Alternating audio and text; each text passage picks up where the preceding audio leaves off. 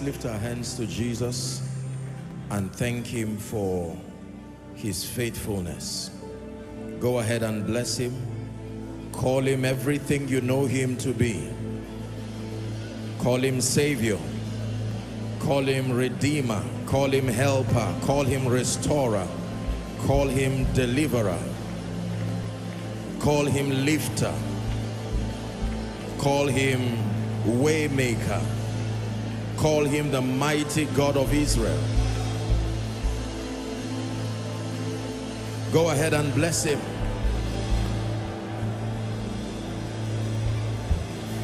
Lord, we magnify you.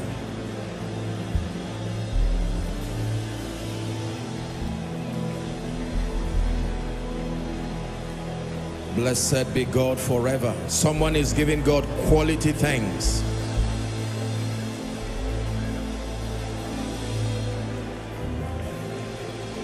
Shalabakato sabrandege belekusi. Rande balakusi bresebedekatos. Thank you, Jesus. We bless you because you are God.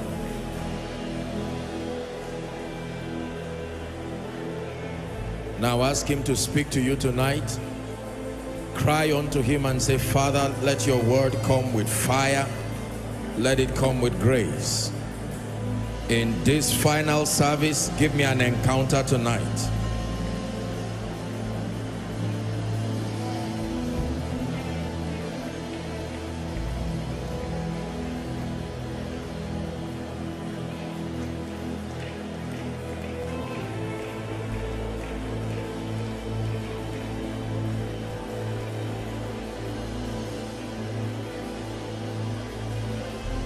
In Jesus' mighty name we pray.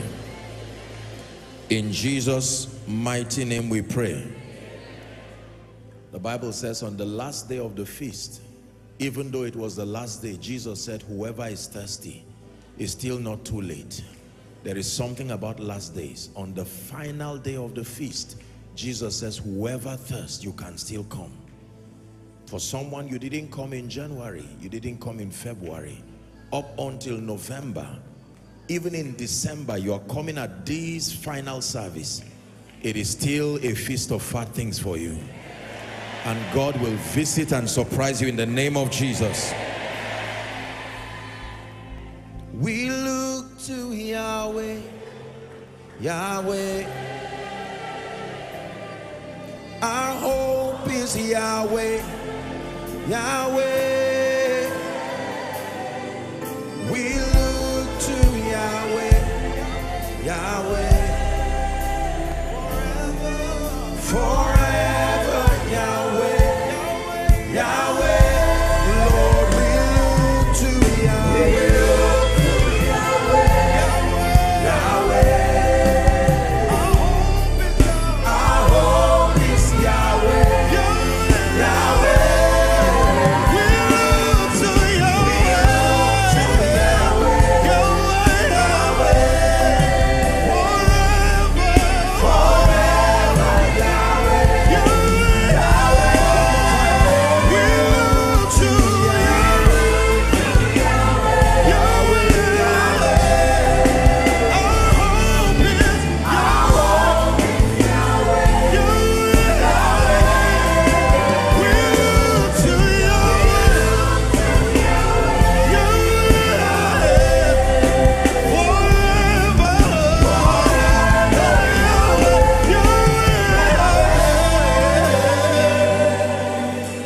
Visit us tonight, O God, and let Jesus be glorified.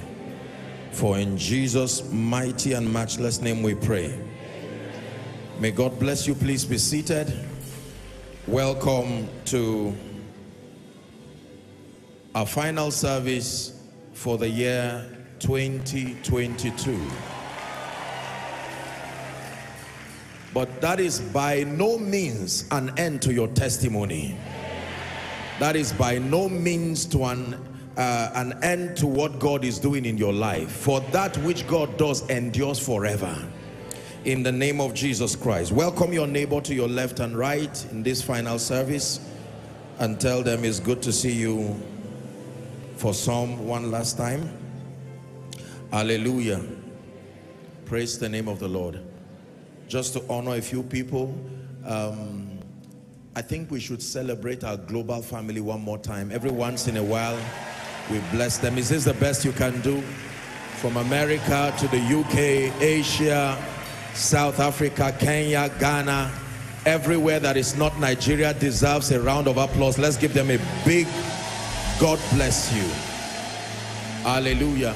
Thank you for your connection. Thank you for your love. This is your family. And for those of us who are here present, the Lord bless you and he will do you good in Jesus' name. And then for all our international guests who made their way to this place here tonight, the Lord bless you. We love you. We appreciate and we recognize you. Let's have some of them. If you are here and you came from outside Nigeria, you are an international guest, please stand for one last time. Let's honor you. Give them a big, big, big God bless you. Hallelujah. It's incredible what God does in our midst. Every week we have literally tens of people from all over the world. Doesn't matter what service. The Lord will do you good tonight in Jesus' name. God bless you. Please be seated. Just to honor a few great men and women in our midst. Hallelujah. It's our joy and pleasure to honor Dr. Doyin Okupe. God bless you, sir. God bless you. Thank you so very much.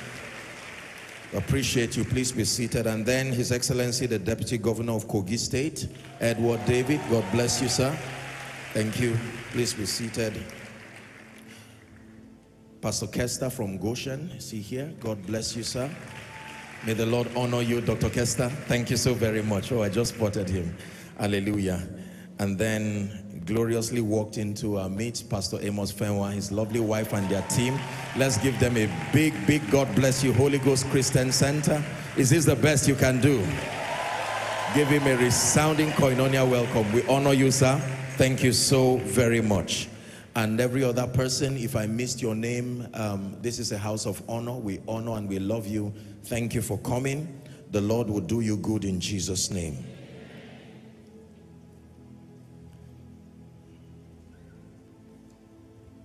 Bazanji soroba mete makona Bazanji kunyaba. One more time. Bazanji soroba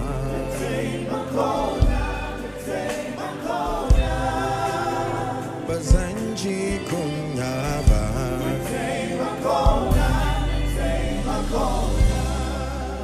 That is my first prophecy for someone. In the name of Jesus, everything that stands to cause you shame, by the power that raised Christ from the dead, let shame be rolled like a curtain. Let shame be rolled like a curtain. Let shame be rolled like a curtain.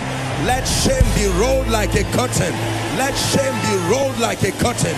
In the name of Jesus Christ.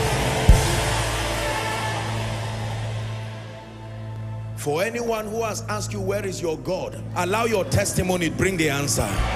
In the name of Jesus Christ. The Bible says they looked unto him and their faces were lightened.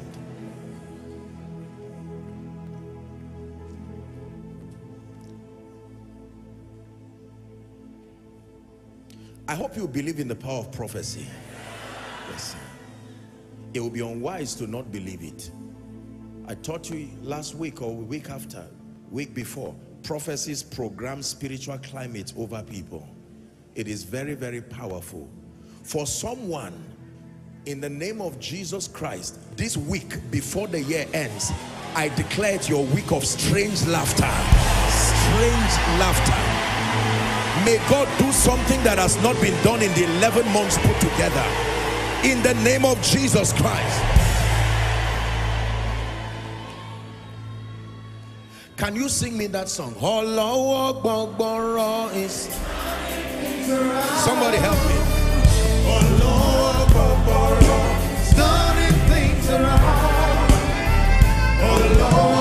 It's a prophetic word for someone tonight.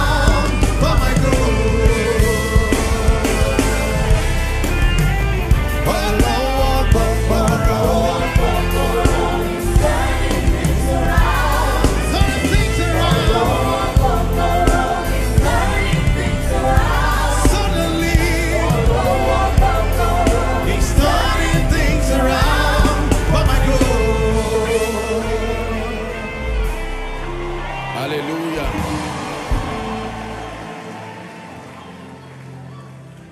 This is the God that we serve, who can visit men. Anytime God steps in, the word too late gets out of the equation. Too late is relative to the help of man. When God steps in, may God step in for you. I say it again, may my God step in for you. I don't know which God you believe in, but may my God step in for you. In the name of Jesus Christ. Please be seated. God bless you. I just needed to, sometimes God just brings these words and they sound casual, but then they have a mysterious ability to lift men. Hallelujah. Be sensitive tonight and the Lord will grant us grace. Let me start tonight by appreciating everyone, even though I asked us to clap and celebrate ourselves, but I especially want to say thank you. Romans chapter 1 from verse 1 to 5 is a scripture that just boils in my spirit when I communicate my gratitude. It said, Paul, a servant of Jesus Christ, called to be an apostle and separated unto the gospel of God. Verse 2, we're reading to 5. It says, which he had promised afore by his prophets in the Holy Scripture. It said, concerning his son Jesus Christ, which was made of the seed of David according to the flesh, and declared to be the Son of God with power according to the Spirit of holiness by the resurrection from the dead. Verse 5 now. It says, by whom we have received grace and apostleship. Grace and apostleship. It was received. It's more than a desire. We have received grace and apostleship. It says, for the obedience to the faith among how many nations? All. This grace and apostleship was mandated to bring nations to the obedience of the faith. By whom we have received grace and apostleship for obedience to the faith. That is the reason why the grace came. That is the reason why the apostleship came.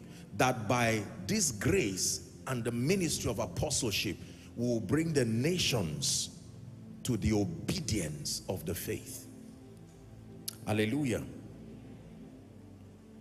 It was Paul, I believe, before Agrippa in Acts chapter 26, when we read verse, what verse is that now? Let's try 16.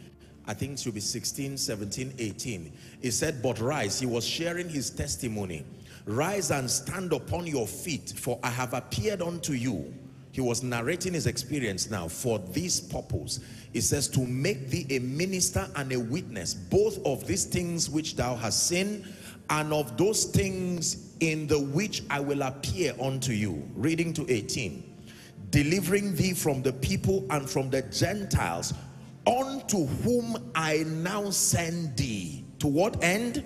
To open their eyes, and to turn them from darkness to light, and from the power of Satan unto God, that they may receive forgiveness of sins and inheritance among them which are sanctified by faith which is in me. But how do we receive that inheritance? Acts chapter 20 and verse 32. It says, and now, brethren, I commend you to God and to the word of his grace, which is able to build you up and to give you an inheritance among them that are sanctified. So access to that inheritance happens through knowledge. The word of God, it first builds up, giving you capacity, then it gives you an inheritance among them that are sanctified. Hallelujah. I have a charge. My assignment is to charge our hearts tonight as we celebrate the hand of God one last time. He declared this year for us as a global family to be our year of the marvelous light, and indeed we have seen the light of God piercing across every darkness, from Nigeria to the US, the UK, across the globe, and we give him all the glory in the name of Jesus Christ. My assignment tonight is to charge our hearts one final time for this year as we brace up for the holiday season, to prepare us to make sure that we make the most of what is available in Christ, even at this time. We've been called to be light and salt. Let's start with Matthew chapter 5 from verse 13. Jesus was teaching the disciples alongside many who were invited to join his discussion, and he said, ye are the salt of the earth. We have discussed this a number of times. It says, but if the salt has lost its savor. In fact, let's read it from Amplified.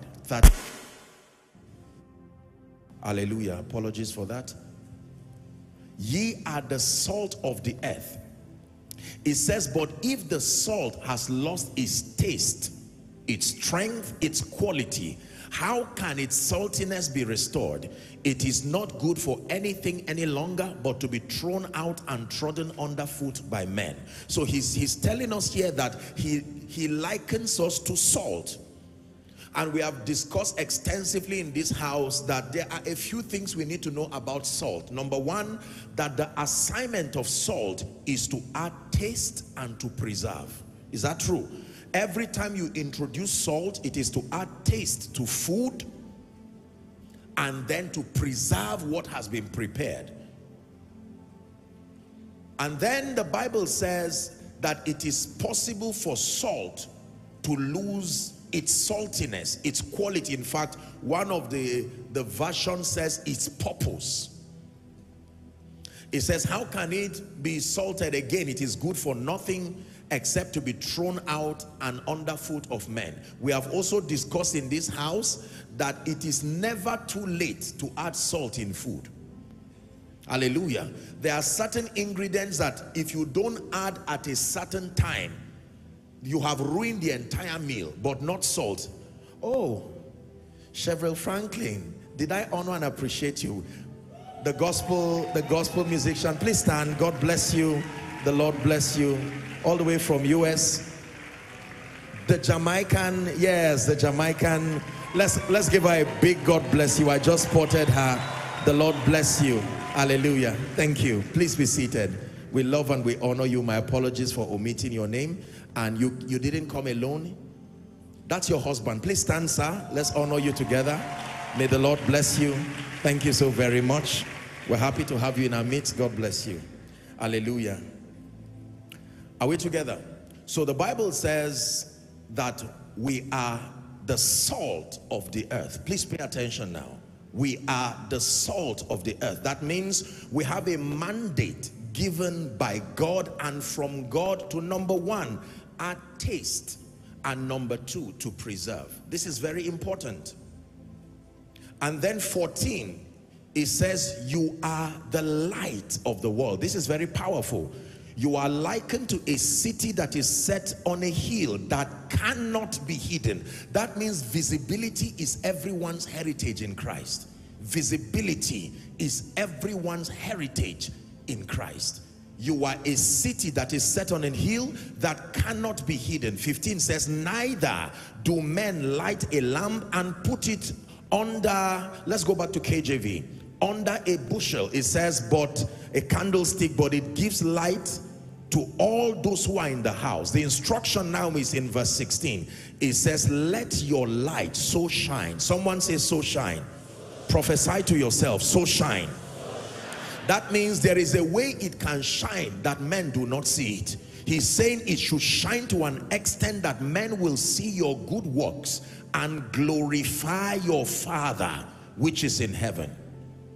The entire purpose of the believer is to reveal and glorify Jesus Christ. We have established this. It is an anthem in this ministry that every other thing in your life finds its relevance from its ability to contribute to the revelation and the glorification of the Christ. In the realm of the spirit, value is measured with respect to the revelation and the glorification of Jesus. Let me repeat myself. In the realm of the spirit, value is measured with respect to the revelation and the glorification of the Christ. That means anything at all is of quality only to the degree to which it is able to reveal and glorify Jesus. Whether it is skill, wealth, beauty, grace, influence, impact, whatever it is. That means no matter what it is that you have, it is small and can even be valueless in the realm of the spirit if it does not sustain the ability to reveal and to glorify Jesus. Hallelujah. That means that at the back of everything we have and at the back of everything we are, please listen attentively, at the back of everything we have and at the back of everything we are, it must be that our principal objective is to reveal Jesus. You've listened to my teachings and I have taught on my concept of ministry. That ministry has nothing to do with the pulpit. Ministry has nothing to do with holding a mic and communicating to a congregation. No, ministry in the spirit is not defined by the activities. Ministry is defined by the motivation and the goal. It is not the spirituality of the activity that defines ministry. It is the motivation. Any activity that is motivated by your love for Jesus, your love for people, and intended to reveal and glorify Jesus is called ministry. Even if that is pregnancy, even if that is business, even if that is marriage, even if that is cooking. It is not the religiosity of an activity that makes it ministry. I can preach here. Before this activity is called ministry, there has to be a twofold system of vetting. Number one, the intent behind my heart. If the motive behind my heart is not the love for Jesus and the love for his people, it's not ministry. It can be preaching, but not ministry. Then number two, the goal must be ultimately to reveal Jesus. Not just to reveal the man of God, not just to reveal intelligence, although all the aforementioned will be revealed on the way to revealing Jesus. But ultimately, it's all about you, Jesus, and all this is for you. It's for your glory and your fame. It's not about me, as if you should do things my way. You alone are God, and I surrender. One more time. This is all about you, Jesus, and all this is for you. It's for your glory and your fame. It's not about me, as if you should do things my way. You alone are God, and I surrender. For someone, this right here is a message for you, that you need to re-edit your passions and your motivations. There is no problem with the activity. Your activity is excellent from the standpoint of men, except that it does not carry any weight in the spirit, because it is not motivated by genuine love for God and people. Take note, if you love God alone, you are a hypocrite. You must love God and love people. It is impossible to love God and not love men, because it is from the abundance of that love that you communicate. That vertical and horizontal dimension must be captured. I love God and I hate men. You do not love him. It says, how can we say we love God whom we have not seen if you hate your brother that you see? Is that true? So when you say you are in ministry, let it not be because you preach well. You may be wrong. Let it not be because you sing well. You may be wrong. Let it not be because you are around a living church. You may be wrong. Ministry is defined by two biblical indices. Number one, your love for Jesus and your love for people. I don't want to say God, because God means many things. Your love for Jesus and your love for people. And then number two, that behind whatever you do, whether it's prophesying, collecting offerings, singing, playing the instrument, that you desire to see Jesus revealed and glorified. You are in ministry.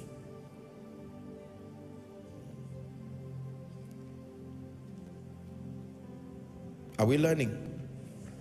So the Bible calls us light and then it calls us salt. And I have taught you here that theologically speaking, believers are classified in twofold. Number one, according to our spiritual identity. And then number two, according to our function and assignment. Believers are basically classified according to scripture in twofold. Number one, our identity. So he calls us joint heirs with Christ. Hallelujah. He calls us sons of God. He says, behold what manner of love the Father has bestowed upon us, in that we be called sons of God. He says, now are we the sons of God, and it doth not yet appear what we shall be like. The Bible calls us co-heirs, joint heirs with Christ and co-heirs with God. Is that true? Yes. But then when it has to do with our function within the earth, the cosmos, he now begins to use names like witnesses. He begins to use names like ambassadors. An ambassador is one who is mandated to protect the interest and the integrity of the nation that he represents. That means the ambassador has no assignment in a foreign nation except to watch for and to defend the interest of his nation. Is that true? Then he calls us witnesses. He calls us battle axes. Several other names that attempt to define the believer based on function. And tonight my assignment is to give us a final instruction. The word instruction is very important. For many of us, we know instructions to mean commands, and so we fight it because we take it as an attempt to downplay your pedigree. Why should you give me an instruction? But instructions are very powerful, because if and when they are done in righteousness and in love, they guide us with precision and exactitude into the place of destiny. When you drive, you can maneuver, you can have opinions, but when you fly, they call those who train pilots instructors, not drivers. Because in the air, you are not given the liberty to guess your way around. It's too risky. You may not have a second chance. Are we together? So those who train pilots are not called drivers. Those who train pilots are not even called coaches. They are called instructors, because we fly by instruction. It says, my son, pay attention to my words. Incline your ears to my sayings. Do not let them depart from your eyes. Keep them in the midst of your heart. It says they are life to those who find them. And remember, the law is everyone that seeketh findeth. If you do not seek, there is no finding. And health, it says, to their flesh. Hallelujah. I'm going to be giving us 5 prophetic instructions that I believe the Lord placed in my heart, and then we'll have the impartation and we'll wrap up for tonight. I want you to please pay attention, write every one of them down. These are the instructions that if we keep in righteousness and by the grace of God, there is a guarantee that not only our break, but even 2023 would start on a good note. Most times, because believers are bankrupt of prophetic instructions, we tend to abort that which we have spent time, even the whole year, building. You can imagine someone who had spent all the time building, laboring, and then because of carelessness, you lose everything. God is Alpha, Omega. He does not start and leave it there. He starts and finishes. Are we together? Instruction number 1. This is God's word to us as a global family, and then it extends to the body of Christ. Number 1, give yourself continually to the word and prayer. Please write it down. Give yourself continually to the word and prayer. Acts chapter 6 and verse 4. This is the first prophetic instruction God is giving us, that if we are to be light and salt indeed, even whilst we're on the break, and you know, all through our Christian experience, it's important for us to understand that we must give ourselves continually to the word and to prayer. In Acts chapter 6 verse 4, this was the counsel of the apostles. They said, but we will give ourselves continually to prayer and to the ministry of the word. Are we together? Give yourself continually to prayer and the word. In 1 Timothy chapter 4 from verse 15 and 16. 1 Timothy chapter 4, 15 and 16. It says, meditate upon these things. Give yourself wholly to them. Give yourself wholly to them, that thy profiting may appear unto all. Your profiting will never appear unto all when you take casual spiritual things. The matters of the word, the matters of prayer. You must meditate upon these things. There are these things you have learned throughout this year. It says you have a responsibility. In fact, the Bible says to give diligence to make your calling and your election sure. That means it is your responsibility to stop men from doubting the validity of your Christian experience. Are we together? Yeah. So number one, give yourself continually to the word and to prayer. Very quickly. Number two, what is the second instruction that God is giving us? Number two, invest in your health and your well-being. Invest in your health and your well-being. All through this break and for the rest of your life, invest in your health and well-being. I put in bracket rest. R-E-S-T. Please write it. Isn't it amazing that rest can be an instruction? Rest. In Genesis chapter 2 and 2 and 3, Genesis chapter 2, 2 and 3, a scripture that delivered me years ago. And on the seventh day, God ended his work. That means if you are lazy, you are not like God. Please look up. This is a message already for someone. The Bible says, even though God owns all things, it was not an excuse for laziness. How can the Creator still be working? The Bible says on the seventh day God ended his work which he had made, and he rested, and he rested, and he rested. God rested. On the seventh day from all his work which he had made. Verse 3. And God blessed the seventh day and sanctified it, because that in it he had rested from all his work. Can I tell you, rest, medical science tells us that rest is therapeutic. There are many people who have died today not because of demons. It is the absence of the understanding of the laws of life. Are we together now? Spirituality, if not tampered with wisdom, can lead a man to destruction. Especially in Africa, we pride in a lot of fanaticism without the boundary that wisdom brings, and we stretch ourselves not knowing that we are still bound in this mortal body, and we do that to our detriment. There are people today collapsing left, right and center. You see, the thing about health, as I have learned, is that the consequences are not seen immediately.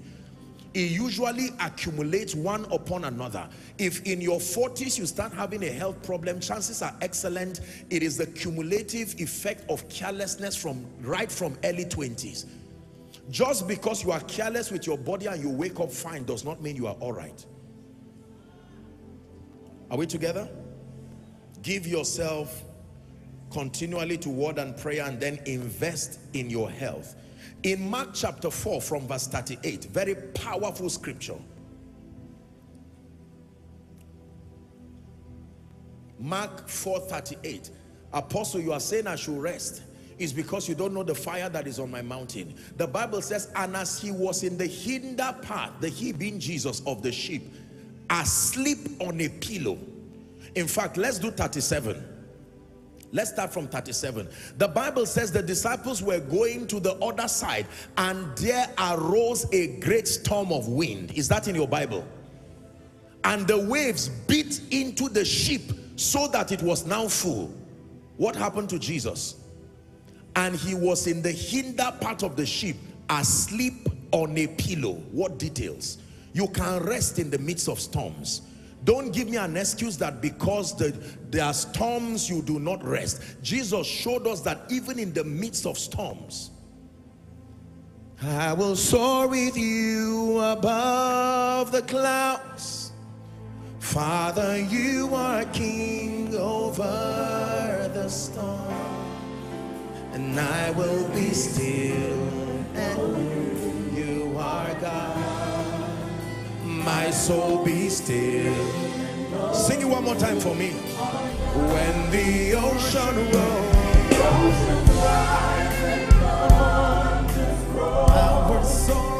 I will soar with you above the clouds. Father, you are king over the storm. I will be still. I will be still and know you. I will be still and know you. Apostle, right now, if I have a way of getting, even if it's a small bag of rice, I will be the happiest person. Rest. Rest is not all about closing your eyes. You can close your eyes and still be awake. I hope you know that. In fact, there is a skill of worry that happens only when your eyes are closed, because then your imagination is alive. Rest. Even though I'm talking about your health, it extends to every... Let me tell you this. The Bible says, except the Lord builds a house. It's in your Bible. Except the Lord builds a house, it says they labor in vain that build it. Except the Lord watches over a city, it says the watchman watcheth but in vain. That it is vain to wake up early in the morning and to sleep late in the night, only to eat the bread of sorrow. But here is a gift many of us have not received. But he giveth his beloved. So rest and sleep is a gift. You have accepted anointing. When God stretches his hands, collect everything that comes from him. Rest is a gift that also comes from him. He giveth his beloved sleep. Hallelujah. Invest in your health as a commitment to your longevity. I have charged you here. I do not believe that medical science is an interruption to faith.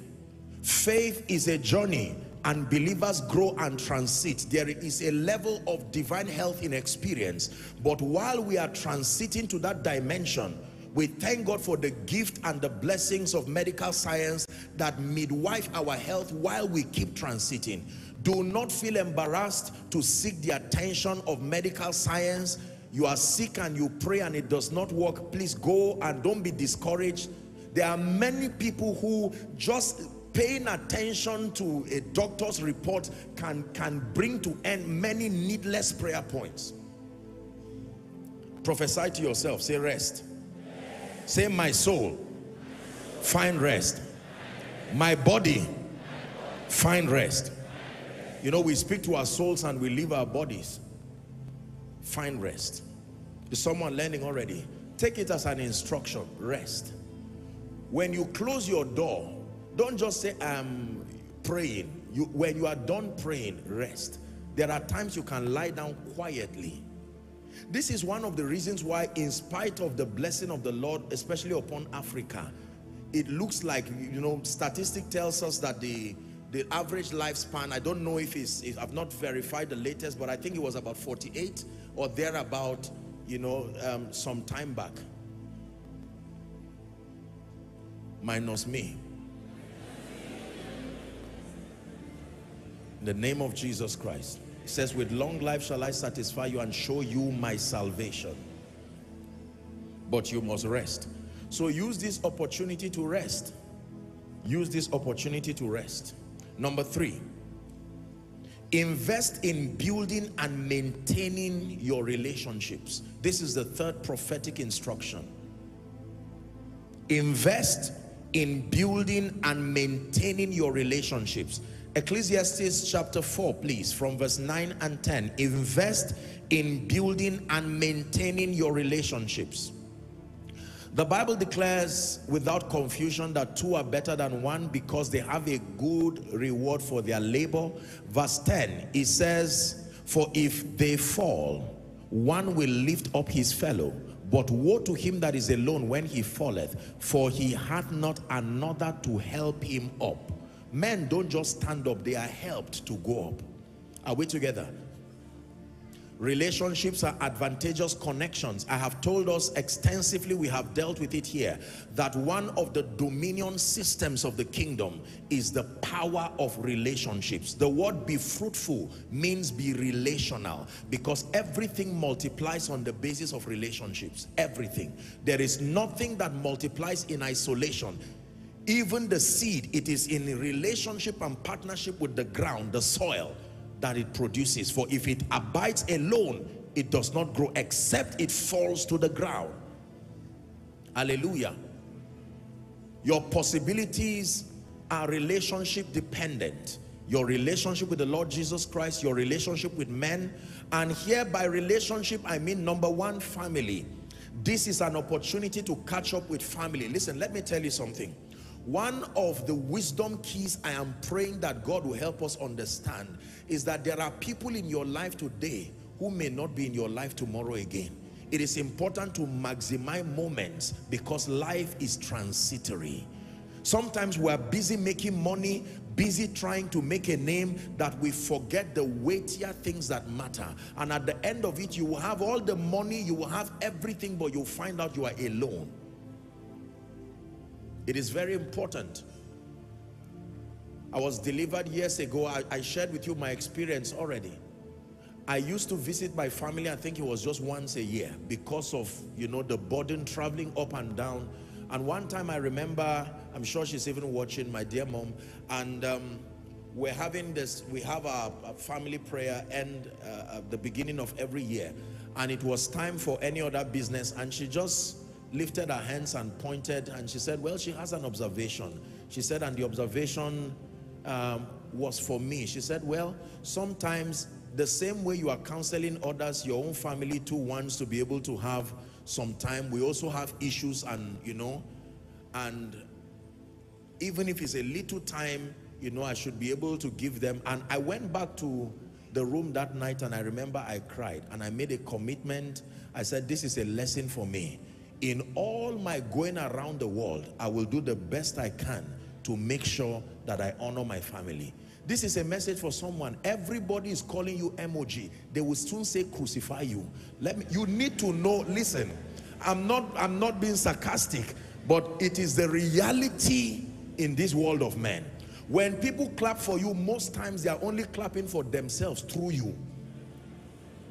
So it's important to really define, know who and what is worth the commitment of your time, your energy. Many of us invest our energy in the wrong places and to the wrong people, and at the end of our lives we are pierced and shredded to pieces, because it looks like the people that really mattered, you ignored them, pursuing those you think matter.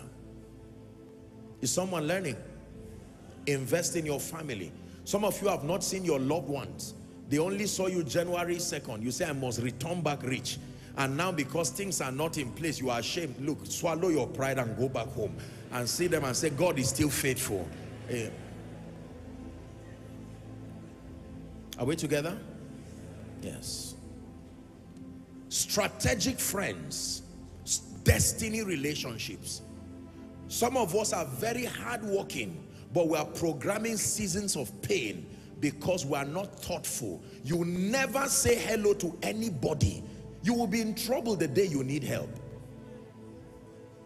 Christmas, you eat everything by yourself. You even cut the animal by yourself. Cook it by yourself. Eat everything by, it's too bad. This is not even about, it's not even whether it's right or wrong. It is sinful to your own life. Are we together? Some of us never look beyond ourselves. You know that I love you. This is an instruction. You've never given anybody any hamper. You've never given anybody anything. This was the way you were as a student. 5 years after graduation, you are working like this, a gentleman in an oil and gas company. You've not bought one bag of rice to say, please share it to 2 or 3 people. What? No. Giving is living. Listen, there are some of you flashing designers from head to toe, and your loved ones do not even have, even if it's just a goat or a ram.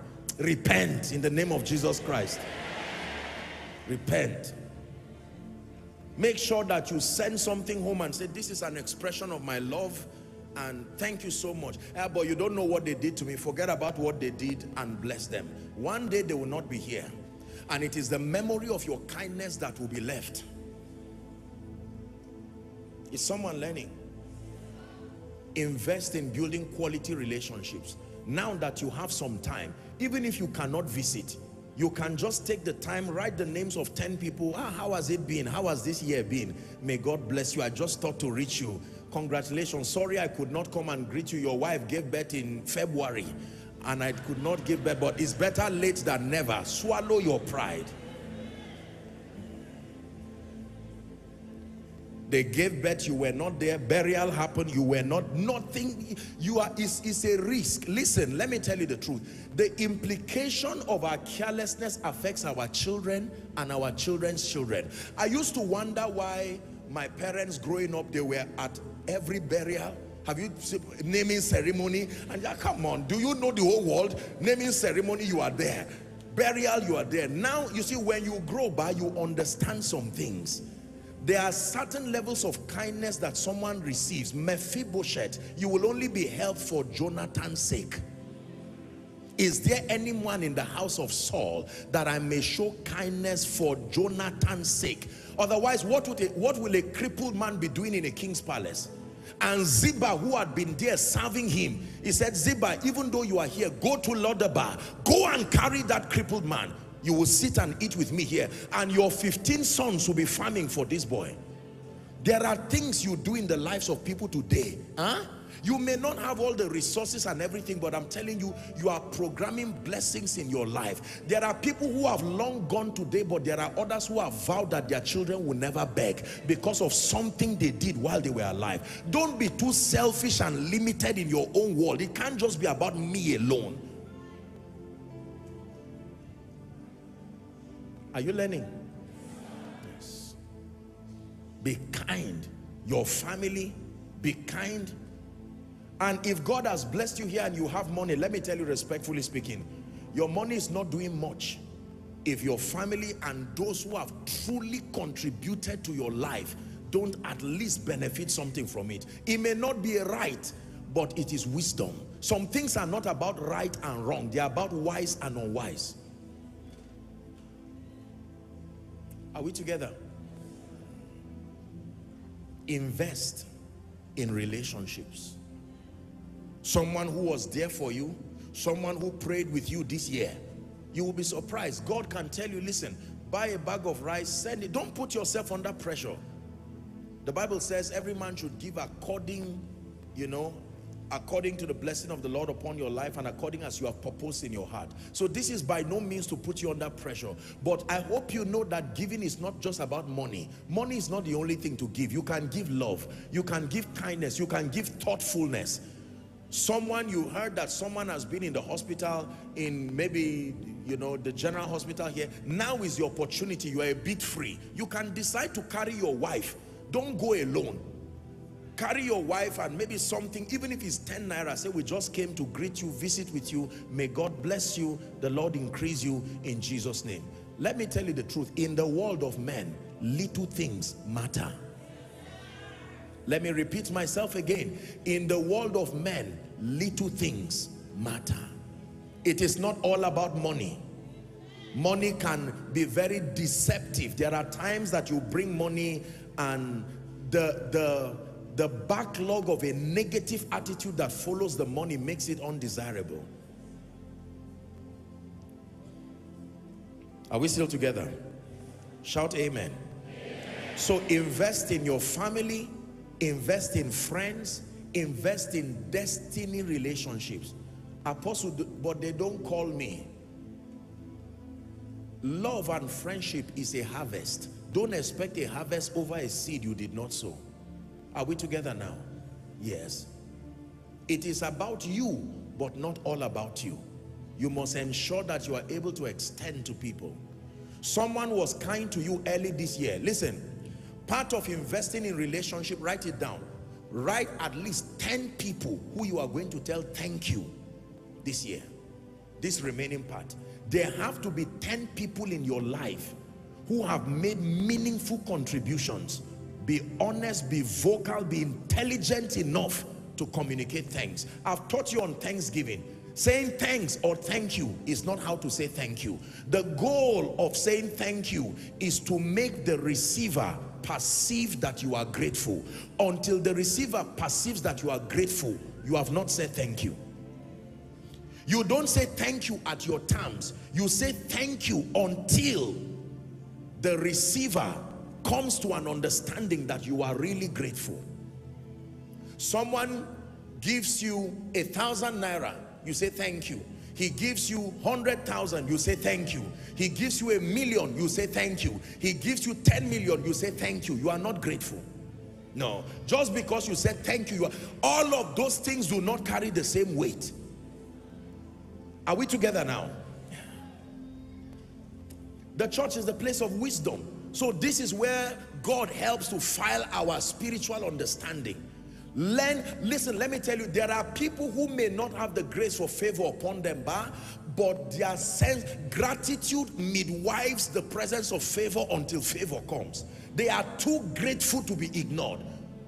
You give them a plate of food, they will thank you as if you bought them an aircraft. You feel guilty ignoring them because of how thankful they were. 6 months after this, they are still reminding you again. But there are other people, you have made people to vow vows before God that they have to ask for forgiveness later on because of your attitude. I'm sorry if it sounds hard, I love you, you know that. But receive it as a take home, as a final word. Learn to be thankful. Don't take the kindness and the love and the generosity of people for granted. Your head of department was there for you. Say thank you. I told you it's not about giving things. Somehow we have a mentality that once you bring money or once you bring items, it means you are grateful. No, gratitude is feelable. You can feel gratitude.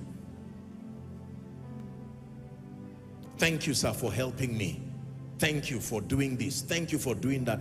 And that includes, respectfully speaking, that includes spouses, because sometimes the greatest helpers in our lives are the ones who are most neglected because of familiarity. Sometimes you need to take a special time. Parents, thank your children. Children, thank your parents. Spouses, thank yourself. Are we together? Your boss, your staff. Bosses, learn to thank your staff and subordinates. Don't say, if you are tired, get out of my office. Soon you will be alone. Be humble enough to thank them. You may be the face that is seen, but they are the hands that make that face visible. Don't ignore people's contribution in your life. Mama, thank you. Thank you. And mama says, for what? All the text messages with the prayer that you send to me all the time, they added to encourage me to what I am now. I'm just using this opportunity to say thank you. Mama may not be able to give you anything, but that sworn blessing that comes from her spirit will be like a lift to the next season of your life. Are we together? Honestly, there are many of us that are not grateful. I know this by the Spirit. Compared to the investment of God and people in our lives, we need to step up. There are people who can call uncles. Uncle, I've been calling, I'm the one who sent you a text 5 days ago. That rent now. And you send 10-page text messages. Then he transfers the money and you send one word, thanks. You beg with 10-page text messages and one word, thanks. Say, Father, in the name of Jesus, I obtain grace to be grateful. One more time, say, Father, in the name of Jesus, I obtain grace. Let me tell you, gratitude can be a stream of income. You can live off gratitude. Literally, like someone lives off real estate, another person lives off business. There are people you see, you think they are scammers because what are you really doing? They live off being grateful.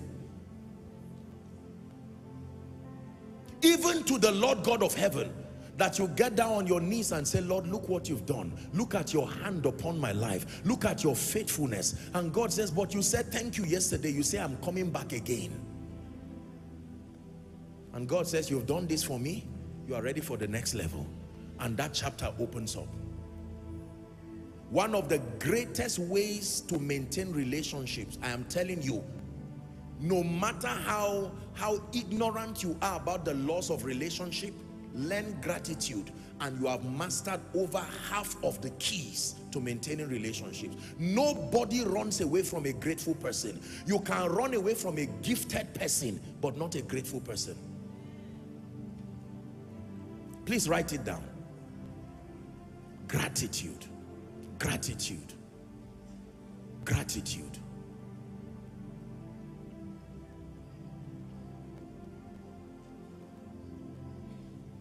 Is someone learning? Number 4. Are you ready for number 4? This is very serious and I want you to please pay attention. The 4th instruction is go on an end of year retreat. Go on an end of year retreat. End of year or personal retreat if you want to write it that way. Go on an end of year retreat. You can never sustainably be light and salt until you understand the power and the mystery of retreats. Isaiah chapter 40, please. Let's begin our reading from verse 28. The Bible there spells clearly the condition of man. It says, hast thou not known, hast thou not heard, that the everlasting God, the Lord, the creator of the ends of the earth, he fainted not, neither is he weary. It's a question. There is no searching of his understanding. Now, 29, it says, he giveth power to the faint, and to them that have no might he increaseth strength. Here is the condition of man that necessitates retreat. Ready? 1 to read. Let's read together. Even the youth shall faint and be weary, and the young men shall utterly fall. This is not a negative pronouncement. It's a description of a condition that is common to all men. That the wear and tear that happens to you spiritually, emotionally, psychologically, and even physically, provided you are bound in this mortal body, that wear and tear is present with all men. That even the youth, the Bible says the glory of the young men is their strength, but that the youth will faint and be weary, and the young men shall utterly fall. The bailout is in 31. But they, that means not everybody will be interested in this spiritual process, but they that wait upon the Lord shall renew their strength.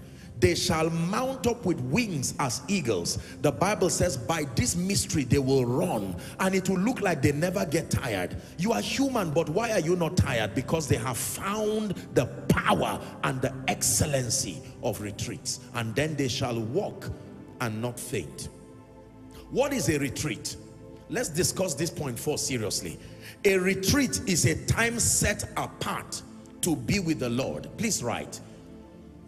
A retreat is a time set apart to be with the Lord, to obtain renewal, direction, and fresh empowerment. A retreat is a time set apart to be with the Lord, to obtain renewal, to obtain direction, and to obtain fresh empowerment. I'll take it one last time.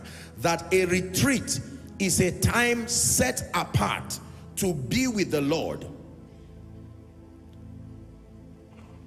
to obtain renewal, to obtain direction, and to obtain fresh empowerment.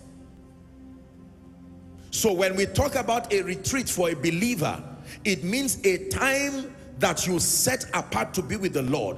Retreats can be corporate. That means a corporate organization, a church can have a retreat. An individual, a family can have a retreat. But my emphasis here for tonight is a personal retreat.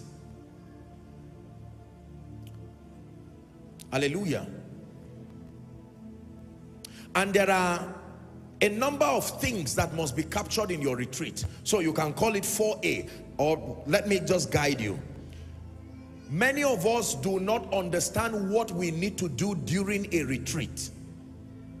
It's important that I spell this out just to create a guide for us so that you will have an effective and a rich retreat. Many people just lock themselves and they fast and pray, sleep and wake up, even watch movies and go out. That is not an effective retreat. there are a few things that must happen in a retreat, otherwise it's not a retreat. Number one, thanksgiving. A retreat is a moment of lavish, uncensored thanksgiving. Thanksgiving. Psalm 92 from verse 1 to 4. Let's hurry up. We're discussing retreats as one of the instructions, and now just helping us to shed more light. What should happen in a retreat? Number one, thanksgiving. It is a good thing, the Bible says, to give thanks unto the Lord and to sing praises to thy name, O Most High. Reading to 4 verse 2. To show forth thy loving kindness in the morning and thy faithfulness every night. 3. Upon an instrument of 10 strings, and upon the psaltery, upon the harp, with a solemn sound. Verse 4, it says, for thou, O Lord, had made me glad through thy work. I will triumph in the works of thy hands. It is a good thing to give thanks to the Lord. Your retreat is not complete. It's not even started if you do not start with thanksgiving. So you are asking, Apostle, if I set out time with God, what should happen? What are the activities that define a potent retreat? Number one, thanksgiving. You lock up yourself and you say, Lord, thank you. Look what you've done in my life. Thank you for your mercy. Is that true? You begin to list them. You count your blessings one by one. It says, oh, that men would praise the Lord for his goodness and for his marvelous works to the children of men. He has broken the gates of brass. He has cut the bars of iron in sunder. Lord, thank you for life. Thank you for grace. But thou, O Lord, art a shield for me. My glory, you lift my head. But thou, O Lord, art a shield for me. My glory, the lifter up of my head. I lay me down and I slept. I wait for the Lord sustain me. The last time I checked, statistic tells us that 8 people die per second. 8 people die per second. I don't know what's the current figure now. 8 people. That means from the time I started this message till now, count how many people have died. We need to learn to be grateful to God. Be thankful. Count your blessings and mention them one by one. Lord, look what you've done in my life. Look what you've done in this ministry. Look what you've done in this family. I am here to say thank you. Like the one leper, the Bible records that Jesus was on his way passing, but when the one leper returned, he found him still waiting there. He waits for your gratitude. Thank you for lifting. Thank you for lifting. Thank you for lifting. Thank you for lifting my head. For some of you, in the midst of the chaos and the economic crisis in this nation and across Africa, God preserved you as if you did not stay here. Some of you did not even have jobs, yet you never begged. How could you be so insensitive and careless? When you get before the God of heaven, you get down on your knees and say, thank you. You have changed my story. You have turned my mourning to dancing, my sorrow to joy. That all who knew me can no longer identify me, because the Lord has magnified me in the midst of his people. Learn to be thankful. Number 2, what do I do in a retreat? B, an honest appraisal of the year or the season. An honest appraisal. This is the second thing you do in a retreat. An honest appraisal. Appraisal is spelled A-P-P-R-A-I-S-A-L. A-P-P-R-A-I-S-A-L.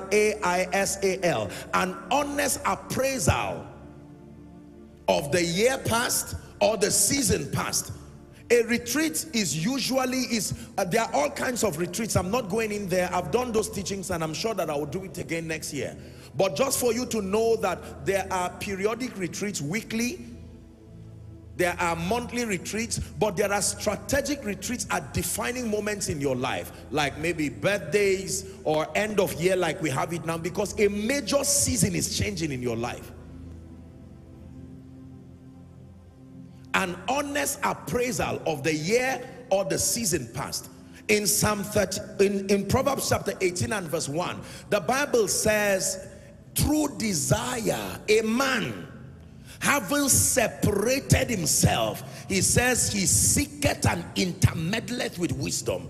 When you take out time to be thoughtful and to appraise the year, you appraise the year against a number of parameters. Number one, your spiritual life. I'm just listing them. Number two, your mental transformation. Number three, your health and your wellness. Number four, purpose and your assignment. To what degree did you advance on that wise? Number five, your finances. Number six, your relationships. There are indices that you use to appraise yourself. Don't just get there and say, did I make money this year? Yes, I think it was a nice year. No.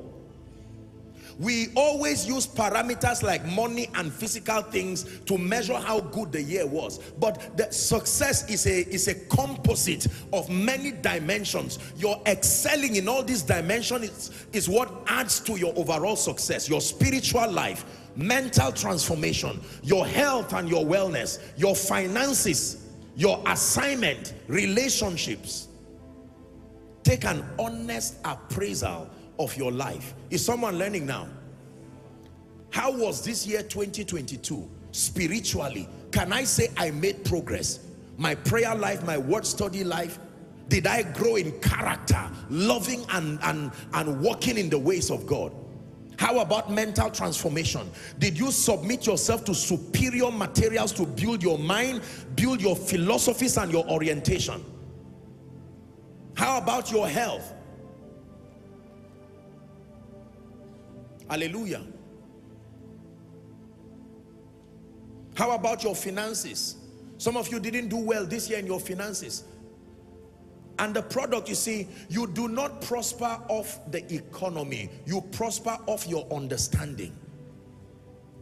It is true. The economy only contributes to your prosperity. It's not the basis of your prosperity. It is your understanding, your philosophy, your overall understanding. It is not even what you do. It is what you know that supports what you do.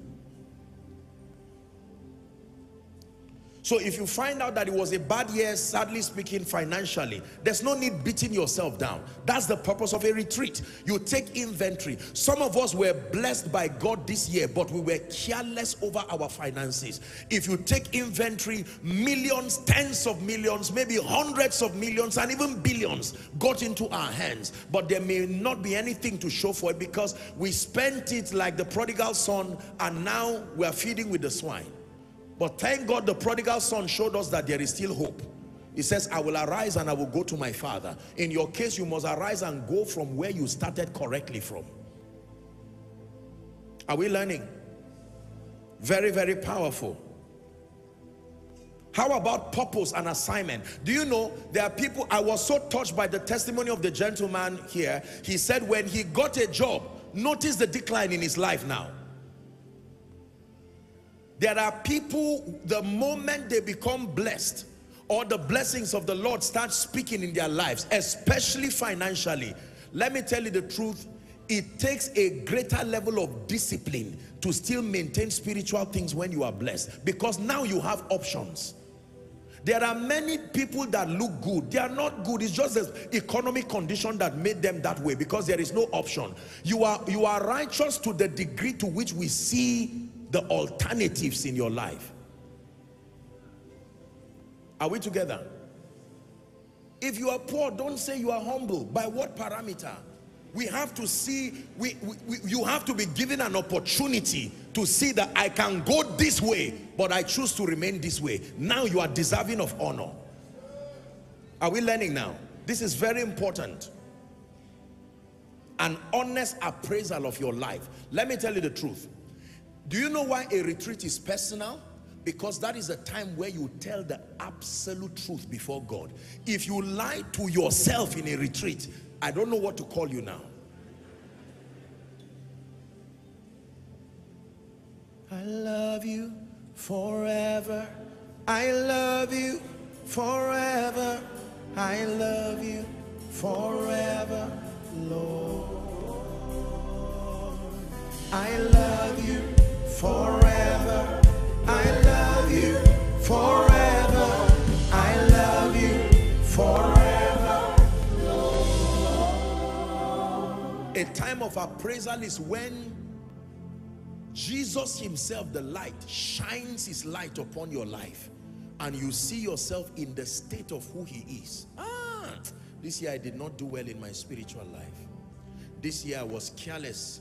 This year as a father I was not responsible over my family. There's nothing to be ashamed of. You are before the God of heaven. This year I was insensitive to my wife and my children, maybe because of the financial pressure. I did something that I did not believe I would do. Lord, you see, when you have an understanding from the place of appraisal, now you can cry for his mercy. Thoughtfulness is powerful. To lock yourself and sit down. I lost this favor door because of carelessness and insensitivity. What can I learn from it? Is someone learning?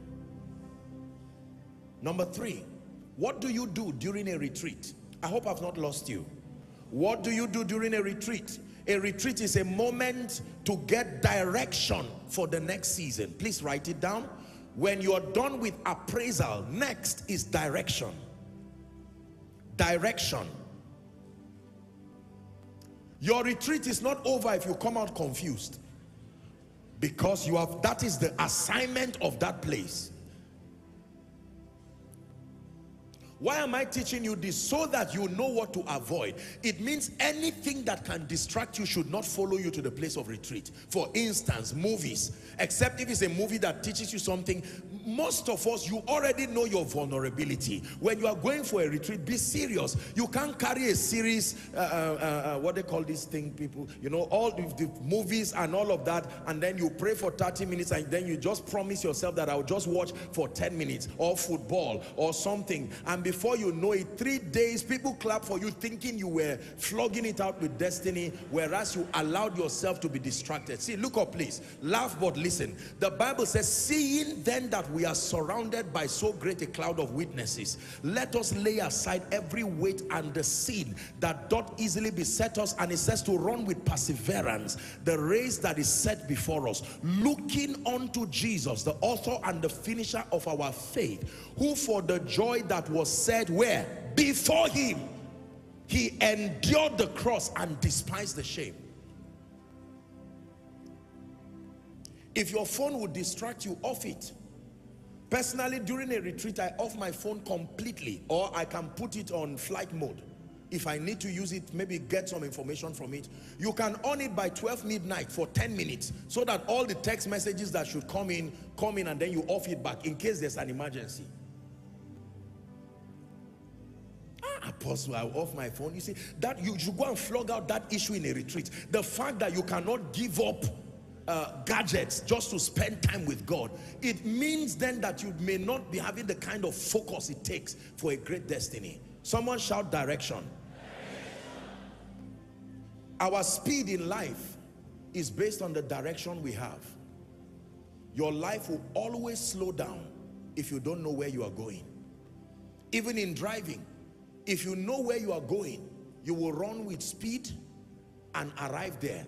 But if you don't know where you are going, you have to slow down in case you are wrong. It's dangerous to tread the path of destiny in confusion. Psalms 32 and verse 8. This is a prophetic word for someone. Psalm 32 and verse 8. I will instruct thee and teach thee in the way which thou shalt go. I will guide thee with my eye. Someone shout amen. Proverbs chapter 3 and verse 6. It says, in all your ways acknowledge him, and he shall direct thy paths. God can direct men. In the place of retreat, you are flogging it out, and God says, listen, this location you are, you need to move to another one. One word from God can bail you out. Are we together? Yes. I told you that the power of God only supports what is the will of God. The administration of spiritual power is with respect to the will of God. Outside of the will of God, the power of God does not have an assignment. The assignment of the power of God is to bring you into the will of God. Direction. Number 4, what should happen in a retreat? Are you ready? Planning and resolutions for the next year. When you obtain direction from God, it is now time to plan. Planning and resolutions for the next year. So you have opened up yourself for appraisal. You know what is right and what is wrong. You have obtained direction from God. It's now time to plan. I think it's God's servant Bishop David Oyedepo that said, praying without planning is playing without knowing. It is true. There is a place for planning. Most believers don't plan. We stumble into our tomorrow and we meet it unplanned. Sadly, we do this as individuals. We do this as corporate organizations, as families. People just enter the year sometimes with blind, unrealistic resolutions. You have to settle down and to plan. How will my 2023 be like? Okay, God has spoken. I have heard. I know where he's taking me. I need to plan. Luke chapter 14. 28 to 30. Luke 14, 28 to 30. For which of you, intending to build a tower, seated not down first and counted the cost? That's planning. The assignment of planning is to help you count the cost, whether he have sufficient to finish it. 29. Lest haply after he had laid the foundation and is unable to finish it, all that behold him begin to mock him, saying, 30. This man began to build and was not able to finish.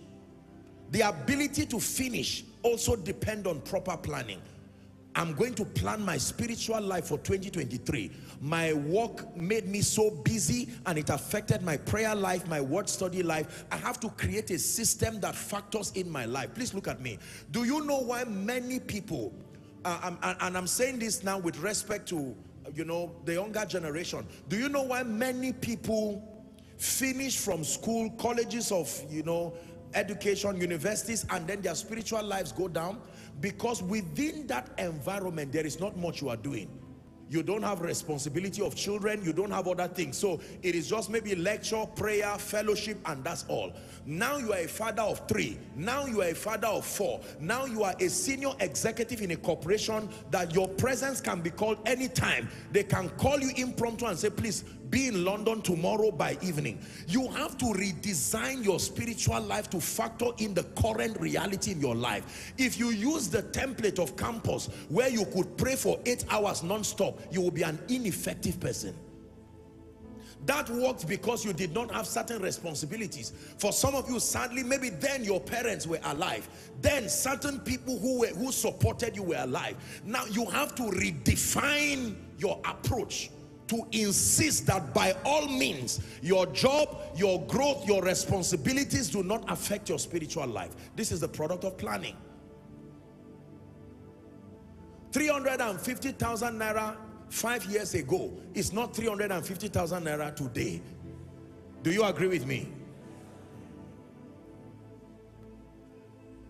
And this is not just a Nigerian thing, in all fairness. This is a global thing. It affects everywhere. It's just that, of course, we have a unique expression of our own, but I'm saying that generally, there is no nation that has been immune to a lot of, you know, economic heat and all of that.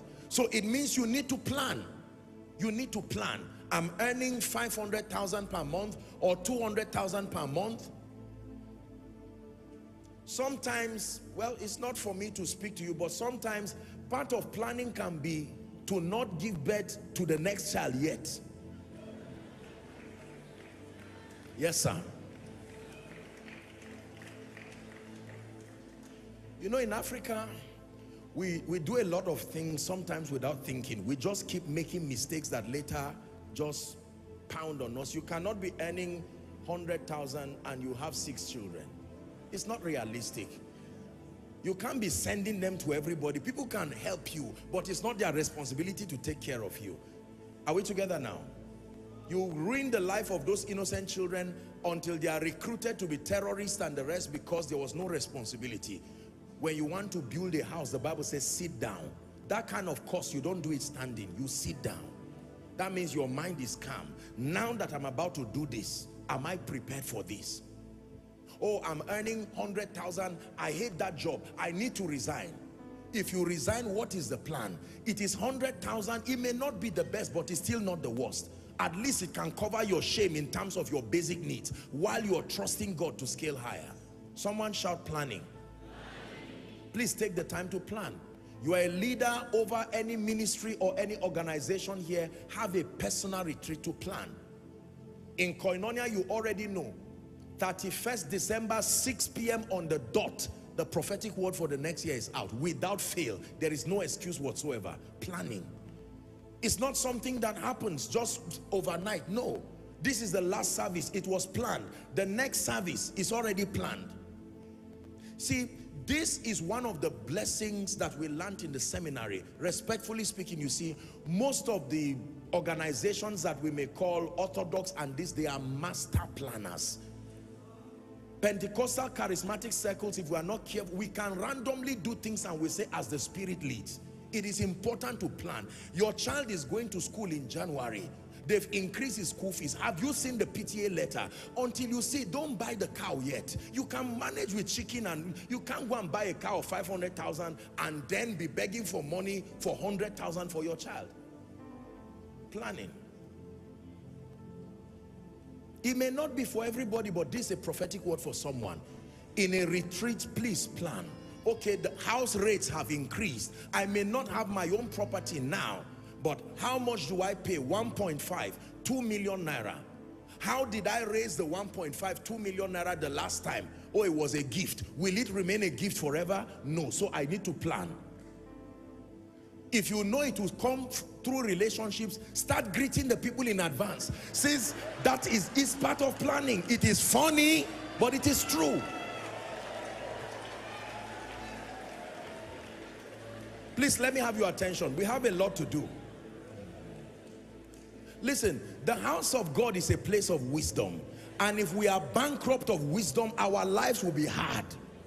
Don't send somebody a text 2 days to help and say Calvary greetings. You know, I'm just asking out how you are doing. And then 10 minutes later, here comes a long list like an exam question. No. Planning.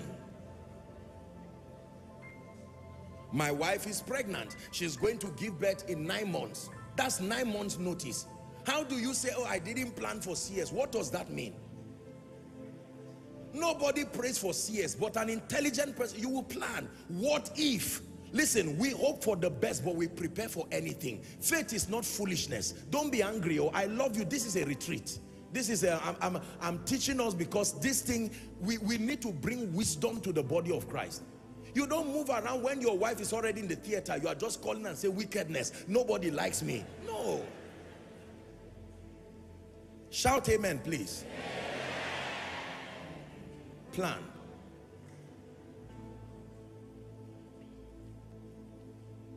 As a father, if you did a bad job over your family, don't worry, don't beat yourself down, but plan.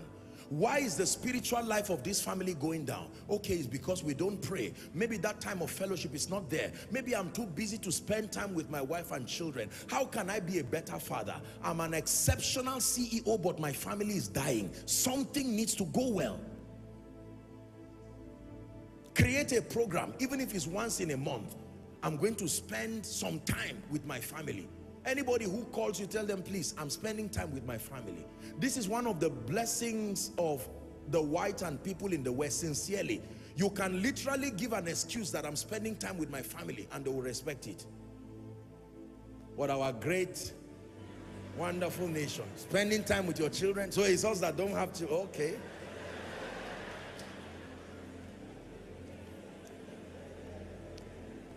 Let's finish up. What should happen in a retreat? Obtain the doing grace. Write doing grace in capital. Your retreat is not complete until you obtain the doing grace. there is a grace called the doing grace. The doing grace. Because your plans and your resolutions will come to naught if you do not put them to action, to work. The doing grace has a mandate to put fire upon your bones until there is execution. The assignment of the doing grace is to not give you rest until you put your thoughts, your plans that are on paper, you make them walk on two legs. In John 13:17, John 13:17, if ye know these things, the Bible says, happy are ye if ye do them. So it's not enough to know. I have said I'm going to buy a car next year by the grace of God. That car is 5 million naira. I've raised 2 million naira. We thank God for grace. God is granting me grace. As I plan, you obtain grace. You start doing. I've made up my mind that my family will be happy this year. My wife and children will not have cause to say I'm an irresponsible father. That is an excellent plan. What are you going to do about it? You obtain the doing grace. Do you know, let me tell you the truth. Without the doing grace, all plans will come to naught. The same way many of us, you can go back to your January journal and see many beautiful things you wrote. And some of us, sadly, not even one of them has been done. It's because you missed the last ingredient of your retreat, obtaining the doing grace. Lord, let that grace come from heaven that makes men to run, that makes visions to run. The doing grace. Romans 7:19. Romans 7:19. Paul was speaking and he vocalized his frustration. He said, for the good that I would, I do not. But the evil which I would not do, that I do. That means he's saying, listen, by my spirit there is a willingness to do this, but I find another law, there is another energy that is depleting my passion and not giving me the impetus, the drive to move forward. For someone here who has been planning forever without doing, in the name of Jesus, let this be the season where the grace for execution comes upon you. Hallelujah. One day I will get that land. You've not gone around the neighborhood to even see where any empty land is. Chances are excellent you may never build. Listen, even if it is 1 billion you need, it will still come by faith. Don't be afraid. And for someone, you want to build a house, your budget is 50 million or 100 million, depending on the kind of house, and all that you have is 1 million. Let me tell you the truth. One thing I know is that signs follow. They don't go before. If you cannot take a step of faith believing God to help you, it's better to die in his presence than to live jumping outside of his presence. There are certain risks you cannot escape. It will always be by faith. You can take that 1 million and buy as much blocks or sharp sand and go and pour it on that site there and say, Father, this is a sign of faith. I have made you Alpha, be Omega. I started this building with you. Now your reputation is part of this architecture for your name's sake, and you will be surprised. Someone will call you and say, are you building? Say, yes. Say, God just said I should give you 10 million. And before you know it, the day you finish that building, if they ask you where did the money come from, you say, sincerely, even me, I've added everything. I don't know where the rest came from.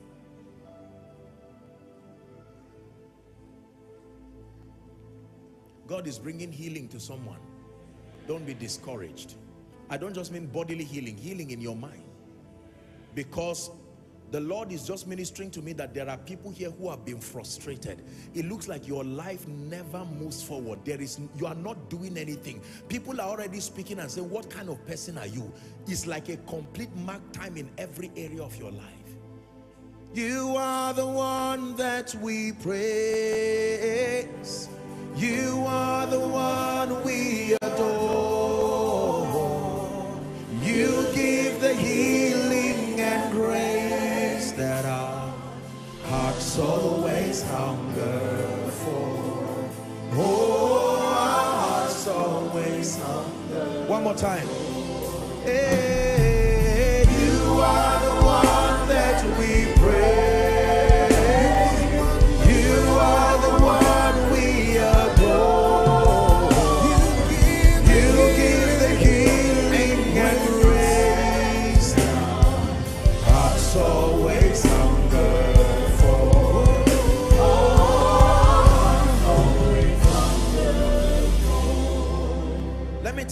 something I know about God.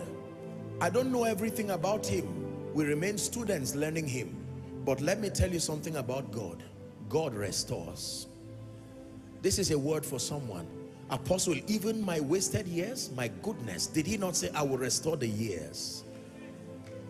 Don't sit down and say, by now I would have built the house. By now I would have had the children. There's no point for regret. You are talking to the God who owns time. He's not limited to time. Look at the gentleman. He said for how many years his life had been on drugs and all kinds of things. But restoration, just like that. There is hope for a tree, even if it be cut off. Some of you, even in terms of establishment, it looks like nothing is working in your life. All kinds of witchcraft, delays, demonic things. Find rest. My God, is able to restore men and take 10 years and put it in 1 year. Yes. This is true for you, whether in politics and governance. This is true whether in your career life. I've not got a job and things don't seem to be working. Remember, tonight is an impartation. We're getting there now. Listen carefully, ladies and gentlemen. The God that I know and the God that I serve can restore.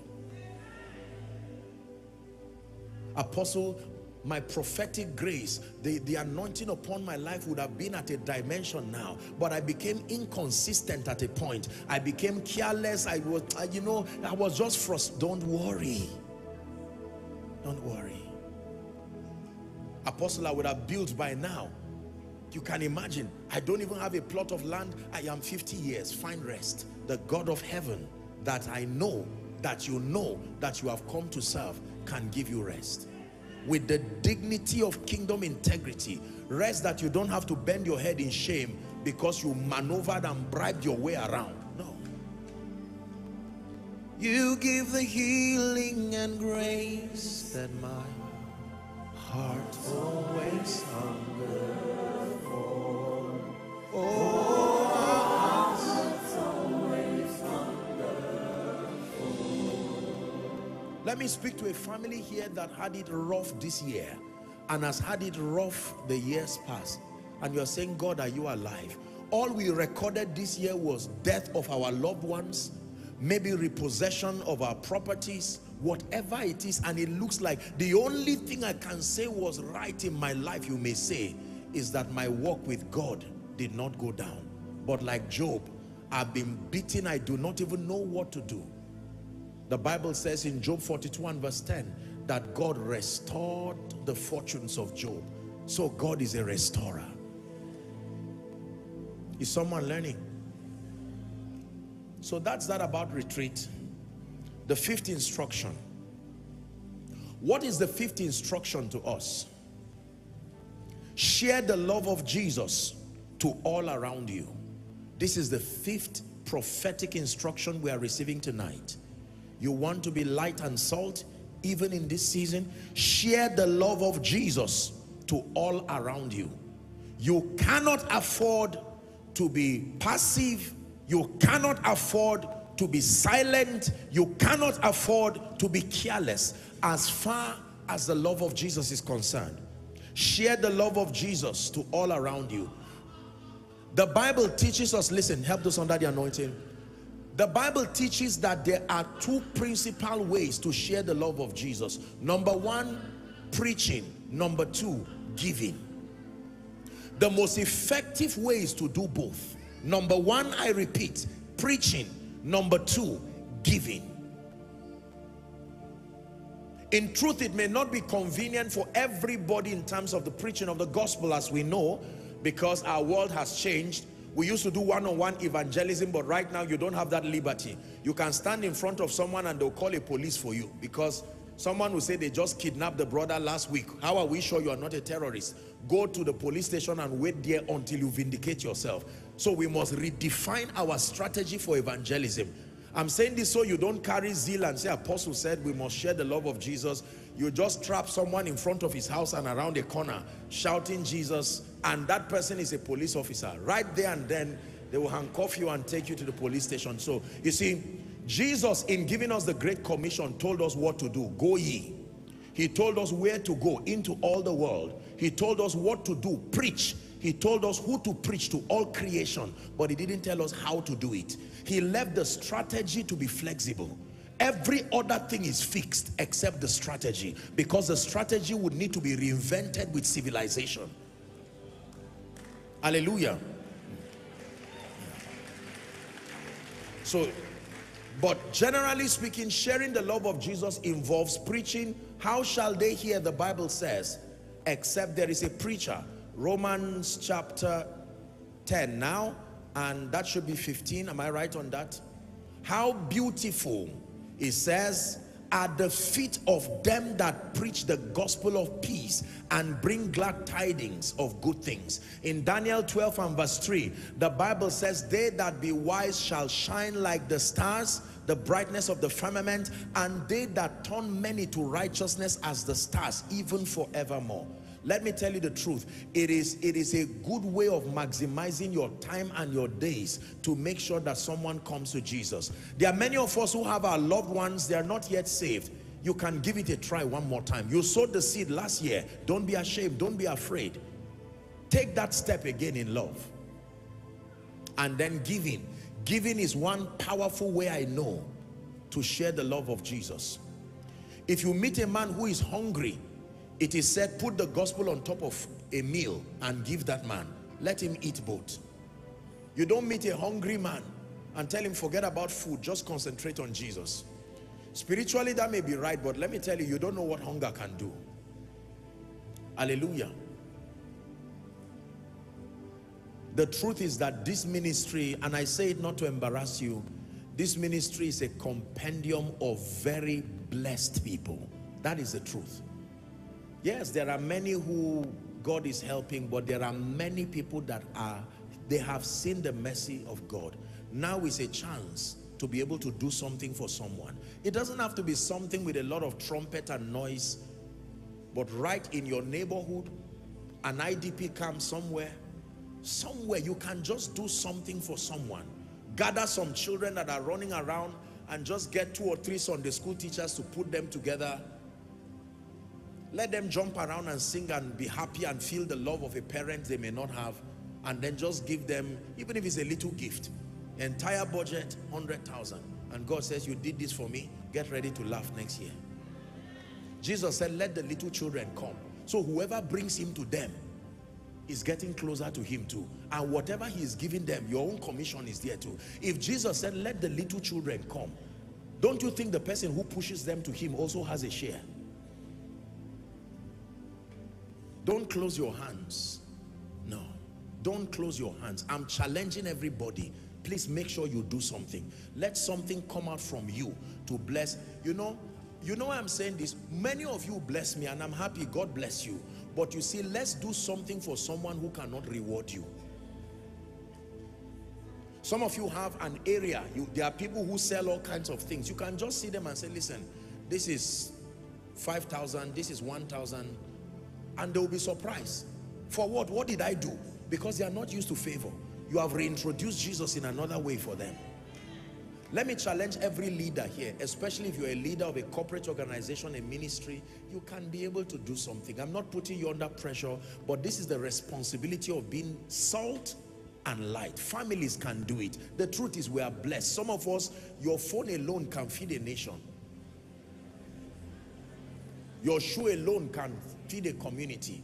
I'm not saying sell your shoe, and I'm not saying feel guilty for being blessed. Because this is one thing again we do in Africa. People feel blessed, get blessed, and we make them feel guilty for the rest of their lives as if they are responsible for our pain. No, that should not be. That's not what I'm advocating. But I'm saying wealth is useless until it is shared.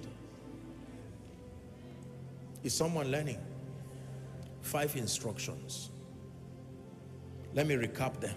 Number 1, give yourself continually to the word and to prayer. Please do not forget. Number 2, invest in your health and your wellness. Rest. Number 3, invest in building and maintaining your relationships, your family, your friends, destiny people in your life. Number 4, very important, you can start number 4. Go on an end of year retreat. Go on a personal retreat. Make it habitual, especially for every defining moment in your life. And then number 5, share the love of Jesus to all around you through the ministry of preaching and giving. Hallelujah. Why did we call it an impartation service then? What does it mean to impart? To impart means, number 1, to transfer spiritual possibilities. Number 2, to impart means to activate that which is already within you but is still in a state of dormancy. Impartation has 2 assignments. Listen carefully. Number 1, to transfer spiritual possibilities from a career by grace to one who is in need of it and is ready to receive. But number 2, impartation also is responsible for activating something you already have but has not found visibility because it is dormant. Impartation is not always about transference. Impartation is also about activation. There is a grace, there is an ability, there is a gifting, there is something, prophecy, that is locked up within your spirit. And many times it will remain dormant that way, except and unless you encounter a genuine grace for impartation. 2 examples, and then we begin to pray. The spiritual transfer is something that we see all through scripture, that graces can be transferred. Paul said in Philippians chapter 1, I think, and verse 7, he says, ye are all partakers of my grace. Ye are all partakers. So men can partake of the grace that God has put upon his servant. It's been an anthem here. Every time we talk about impartation, we teach these scriptures. Numbers 27, 18 and 20. It says, thou shalt take Joshua. He said, take thee Joshua the son of Nun, a man in whom is the Spirit, and lay your hands upon him. 19. Set him before Eleazar the priest and before all the congregation, and give him a charge in their sight. I like 20. 20 says, and thou shalt put some of your honor upon him. I told you, you can respect yourself, but you cannot honor yourself. Honor is a grace. Nobody can honor himself. Honor is an anointing. It is conferred upon you. What is honor? Honor means to be rewarded and acknowledged, to match your true worth and your true value. When the grace for honor is not on you, you will never be acknowledged and rewarded to match your true worth. There are many gifted and graced and blessed people, but because they do not have honor, you see that they are being treated unfairly, politically, economically, physically, simply because that grace for honor is not there. The assignment of the grace for honor is to create, to magnify you in the eyes of men, and to insist that you are acknowledged and rewarded to match your true worth. Deuteronomy 34 and verse 9. Deuteronomy 34, 9. And Joshua the son of Nun was full of the spirit of wisdom. How did that come about? For Moses had laid his hands upon him, and the children of Israel hearkened unto him exactly as they did Moses, because that grace was upon him. In 2 Kings chapter 6 and verse 17, 2 Kings 6, 17. Remember the story of Elisha and the young man? The Bible says, and Elisha prayed, because Elisha was seeing a host of heaven, but that gentleman was there and he could not see. There was no transference of anything to him. But Elisha prayed and said, Lord, I pray thee open his eyes. The capacity was there, but it was dormant. And the Bible says, and the Lord opened the eyes of the young man, and he saw, and behold, the mountain was full of horses and chariots of fire round about Elisha. There are things you have already, but it is dormant. No matter how beautiful a wall clock is, even if you buy a Rolex wall clock and there are no batteries powering it, it will only stay there as a monument. You can have the best refrigerator, but if it's not plugged to electricity, you will not see the potential. Many of us here carry dormant giftings and graces locked up within our bones.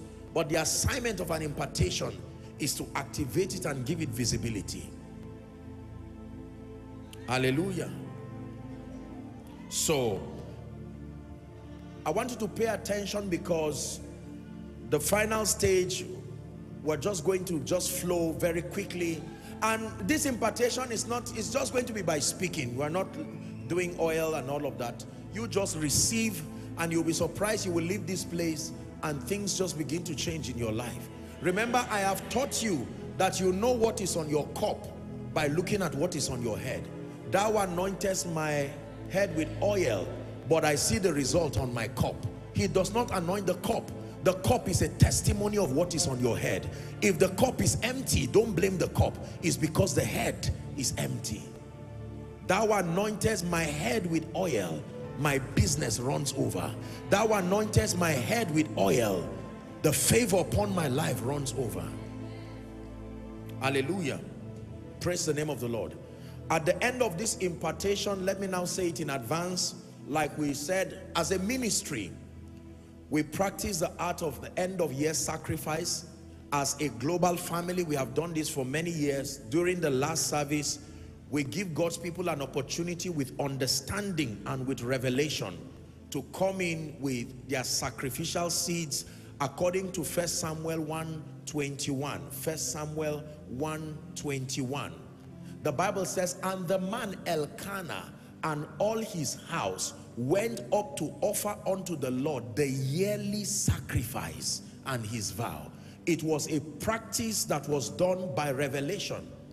Hallelujah. So as a global family, we do this every year. Number one, as a sacrifice of thanksgiving. Number two, as a sacrifice to be able to show the Lord that my seed is part or is involved in what you are doing, kingdom building and blessing God's people. I hate to say it, but I submit to you, and you know, by the grace of God, we're a ministry that God has shown mercy. I can tell you this for sure. So this is not some gimmicks. We're people of integrity and we love God. Hallelujah.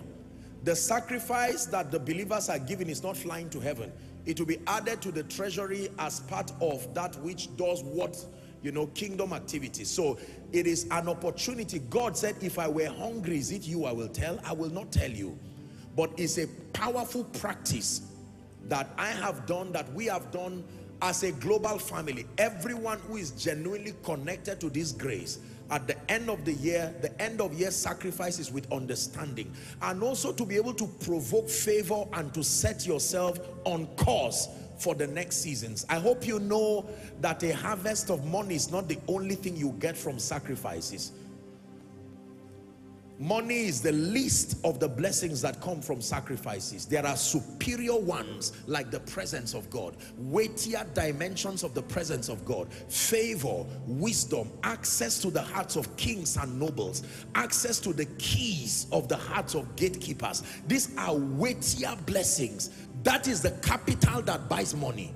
Money itself is a product. The capital that buys money is called true riches. If you have money, you are limited. I have prayed for you many times that may you never be so blessed that all you have is just money. Because the person who has money alone truly is not a blessed man. The Bible says, and Abraham was old and well stricken in age. Genesis 24 and verse 1. It says, and God had blessed him in all things. God had blessed him in all things. Genesis 24 and 1. God had blessed him in all things. Is it 24 and 1 or 21 and 1? One of them. God had blessed him in all things.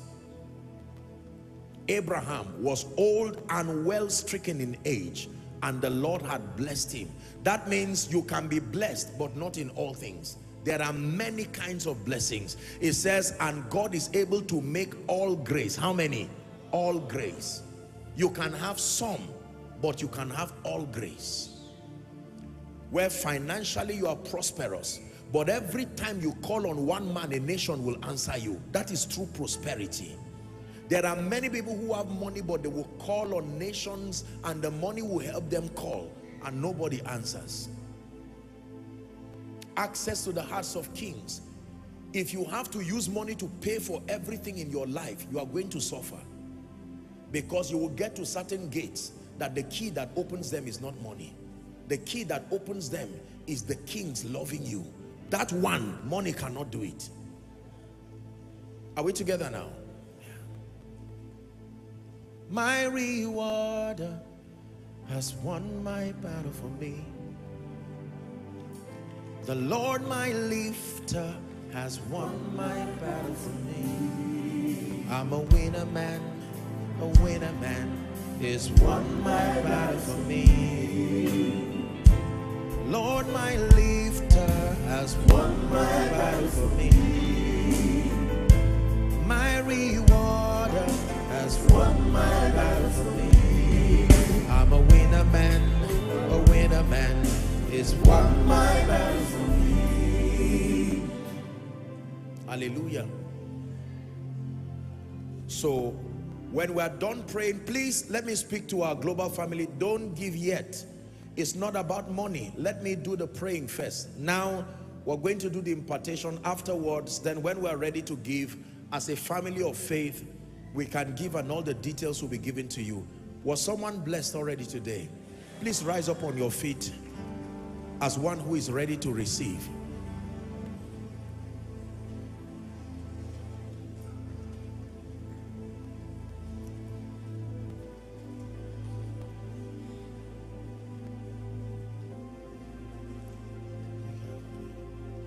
Come, Dave. Oh,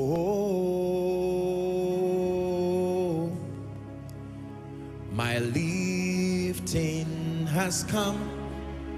Oh,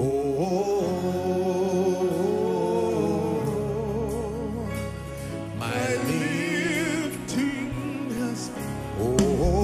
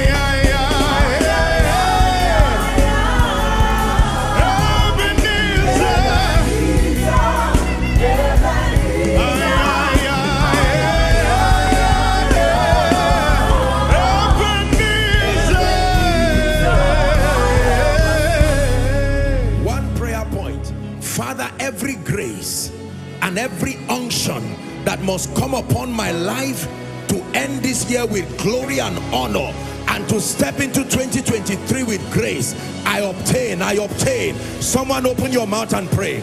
Every grace, every grace, every grace.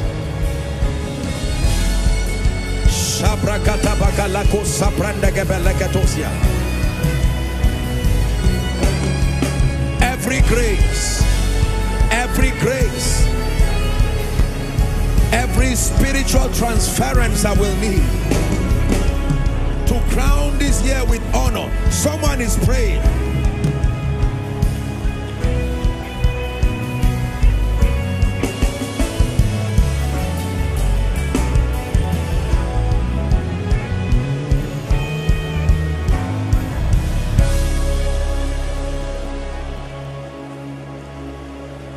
Please pray.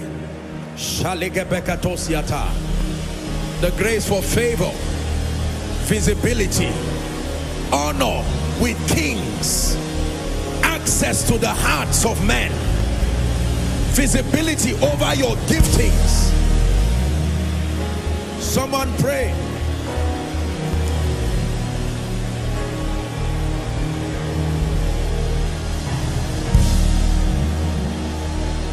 Please pray. Whether it is in governance, in politics, in business, in ministry, you are before the God of all flesh, and he can surprise you by his spirit.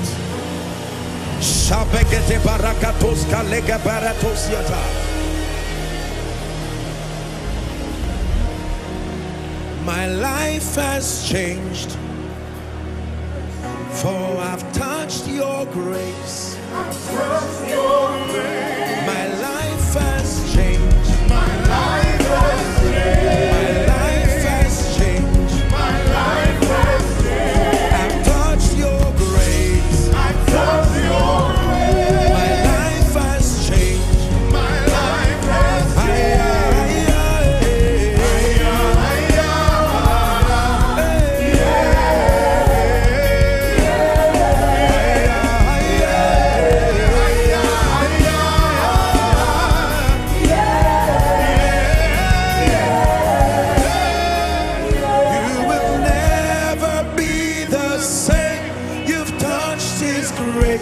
Your life must change.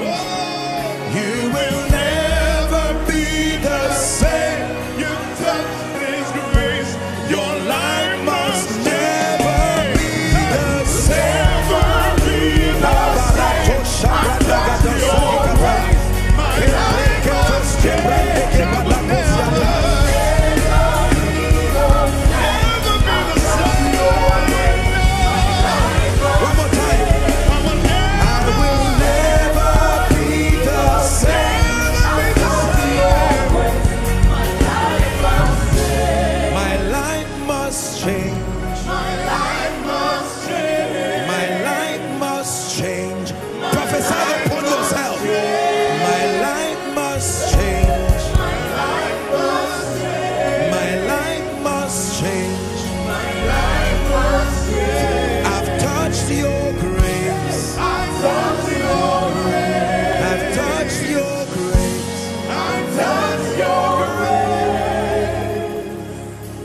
In the name of Jesus Christ, I decree and declare,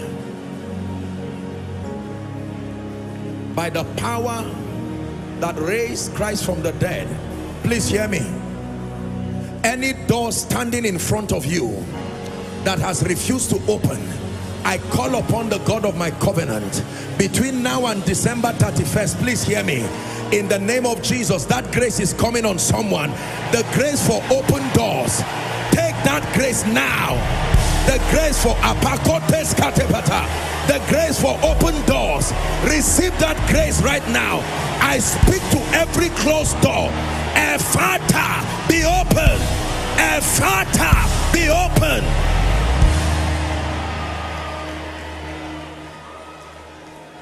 Help them, please. I come in the name of he who holds the key of David. It says, I can open a door that no man can shut, and shut a door that no man can open. I say to you again, I don't care how long that door has been locked. In the name of Jesus, we break that door open now. We break that door open now. We break the pakos katebata. We break that door open now. Hear me. There is a strange grace for visibility that is coming on people. Hear me. Do you know what it means to be visible? To be visible means to be acknowledged by the optical eyes. You can be there and yet not be visible. Visibility is the key for living a rewarded life. Until people know you are there, they cannot place a demand on your gifting and grace. Help them, please. I don't know what has covered your glory, but in the name of Jesus, may that grace for visibility rest on you now. Let it rest on you now. Hear me. Please help them. When baby Jesus was born, no physical man announced and said a baby is born. There was a grace on him that made the Magi, they left their distance and carried gifts. gold, frankincense, and myrrh, and they came to pay homage to a baby. Those guys were wise men. Why will they pay homage to a baby? So don't tell me I am small. They paid homage to a baby. I say it again. Whatever has covered your glory, so that those to honor you cannot find you, I lift you by prophecy. Rise to a position of visibility. Rise to a position of visibility.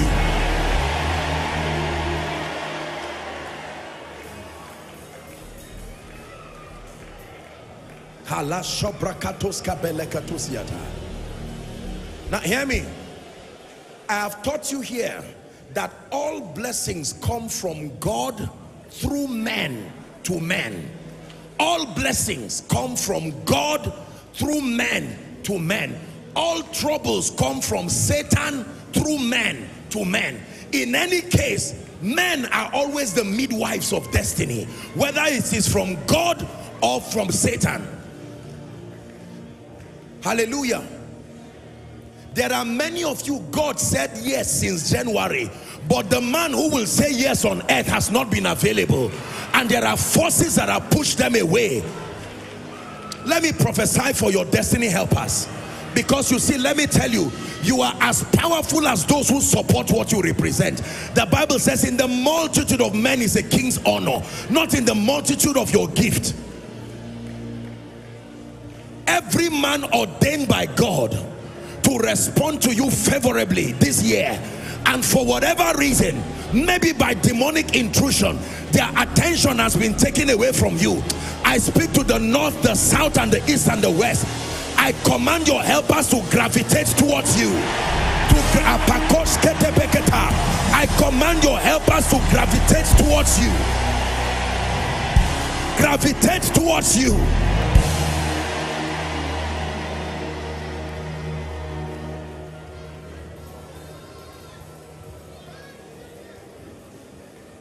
Hallelujah. One of the mysterious spiritual currencies that buys a life of dignity and honor, including wealth, is this grace called favor. Favor is a grace. Look up, please. The understanding that favor is unmerited is not accurate. Favor is very merited. Favor is multidimensional. The dimension of favor that is not merited is the grace that administers salvation. But favor is merited. Proverbs 13:15. It says, good understanding procureth favor. Please give it to us. Good understanding giveth favor, but the way of the transgressor, the violator of patterns, is hard. How do you know favor is on your life? The real proof of favor is access to the heart of men. You know you are favored to the degree to which there are men to answer and attend to the matters of your life. Favor carries a tripartite expression. Please listen. Favor, genuine Bible favor, carries a tripartite expression. Number one, unusual kindness. Number two, unusual acceptance. Number three, unusual access.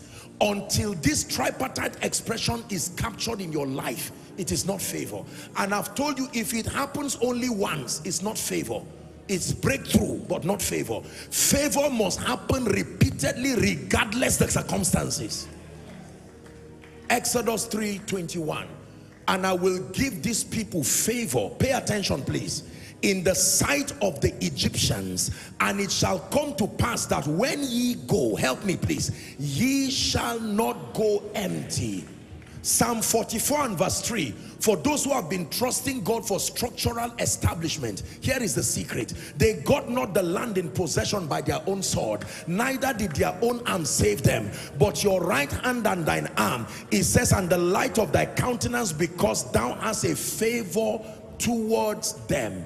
Esther 2:15, the B part. The little village girl Hadassah, who was brought from Shushan, the Bible says, and Esther obtained favor in the eyes of how many?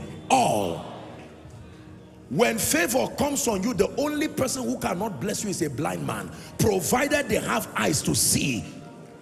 All them that looked upon her. Verse 17, not even the king was spared. And the king loved Esther above all the women, and she obtained grace and favor in his sight more than all the virgins. I know what favor is. Believe me, with all humility, I can tell you. I may not know everything about it, but there is something I know about the favor of God. As we have received by grace, in the name of Jesus, upon someone right now, someone who is tired, from the depth of my heart, I pray for you. As we have received freely, may this grace called favor rest upon you now. May this grace called favor rest upon you now. May this grace called favor rest upon you now. I speak to you.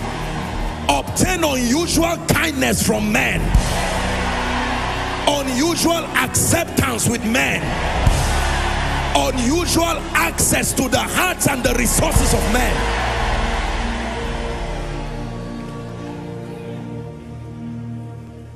The favor of God is the #1 reason people succeed. I have taught you again and again that in this kingdom, who hates you does not matter, but who likes you matters. There are people who you cannot cast away. The Bible says when a man's ways pleases the Lord, he makes even his enemies. There are some enemies you can't cast away. You have to pray for a rite of passage into their heart, otherwise that door will not be open. They are called gatekeepers. The covenant that binds them is beyond their attitude. Even in their fallen state, the throne of God still acknowledges them. You won't pray them away. You will pray for favor. For instance, there was nowhere to bind and cast Pharaoh. If David was waiting, if Joseph was waiting to bind and cast Pharaoh to be prime minister, he would have waited forever. When God wants to lift Joseph, he will make Pharaoh have a dream that only Joseph can interpret, and give him access to the palace. The wine presser said, I remember my wrong this day.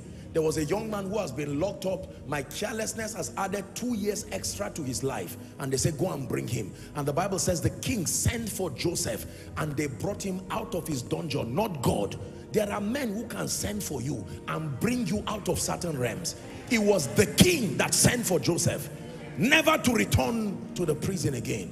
Whoever needs to send for you, in the name of Jesus, may the voice of favor call them. May the voice of favor call them. May the voice of favor call them. Whoever must send for your family in this period, whoever must send for your ministry, whoever must send for your value, may favor compel them to call you.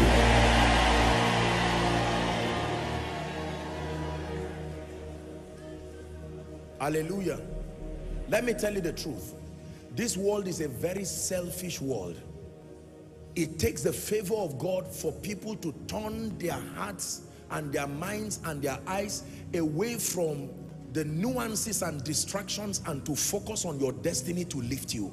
This world is not that kind. I can tell you, people are very selfish. They are about, and justifiably so, everybody is focused on building their destiny. Whatever will make someone suspend attention over his destiny and invest his attention, his credibility, his resources on you must not be natural. Oh come, Emmanuel, and ransom captive Israel. Oh come, Emmanuel, and ransom captive Israel. Rejoice, rejoice, Emmanuel has come to you, his Israel. Rejoice, rejoice, Emmanuel, he has come to you, his Israel.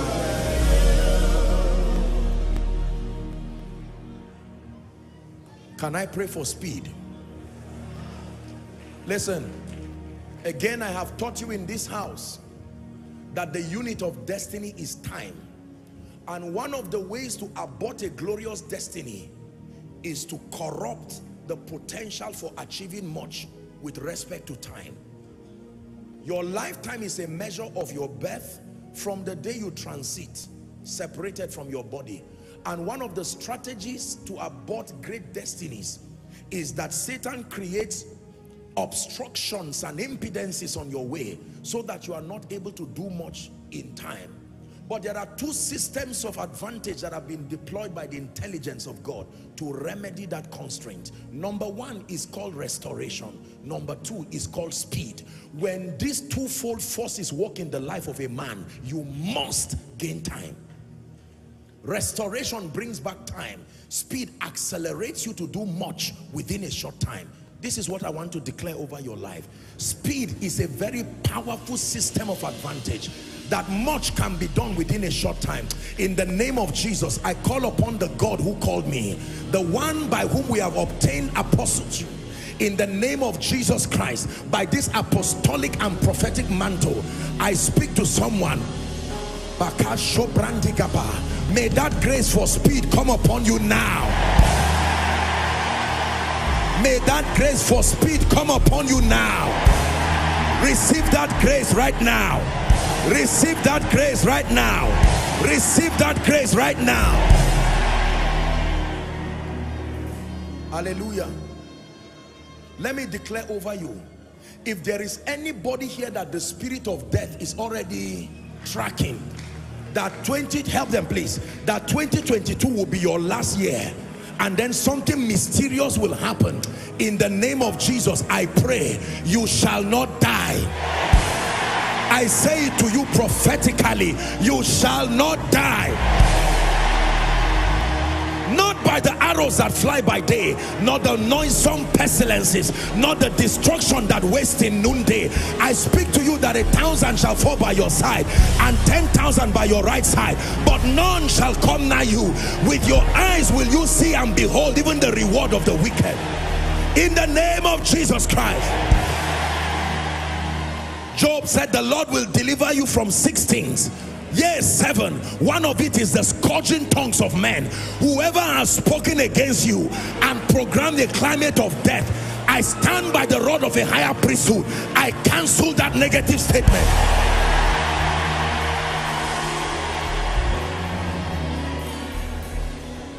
In the name of Jesus. The final prayer I'll pray for you. Please be patient.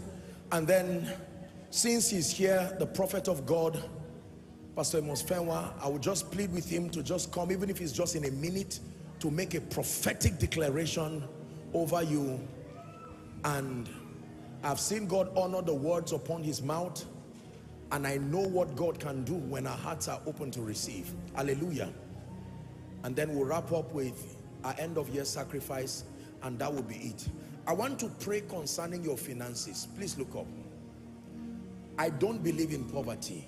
It's already clear. There is no point hiding or playing around it. There's nothing to explain about it at all. I'm not talking of fanaticism and this obsession for money. We're kingdom people driven by purpose and intelligence. So when we talk about things like this, please, this is not an attempt to fuel lust in the heart of one who is not serious with God.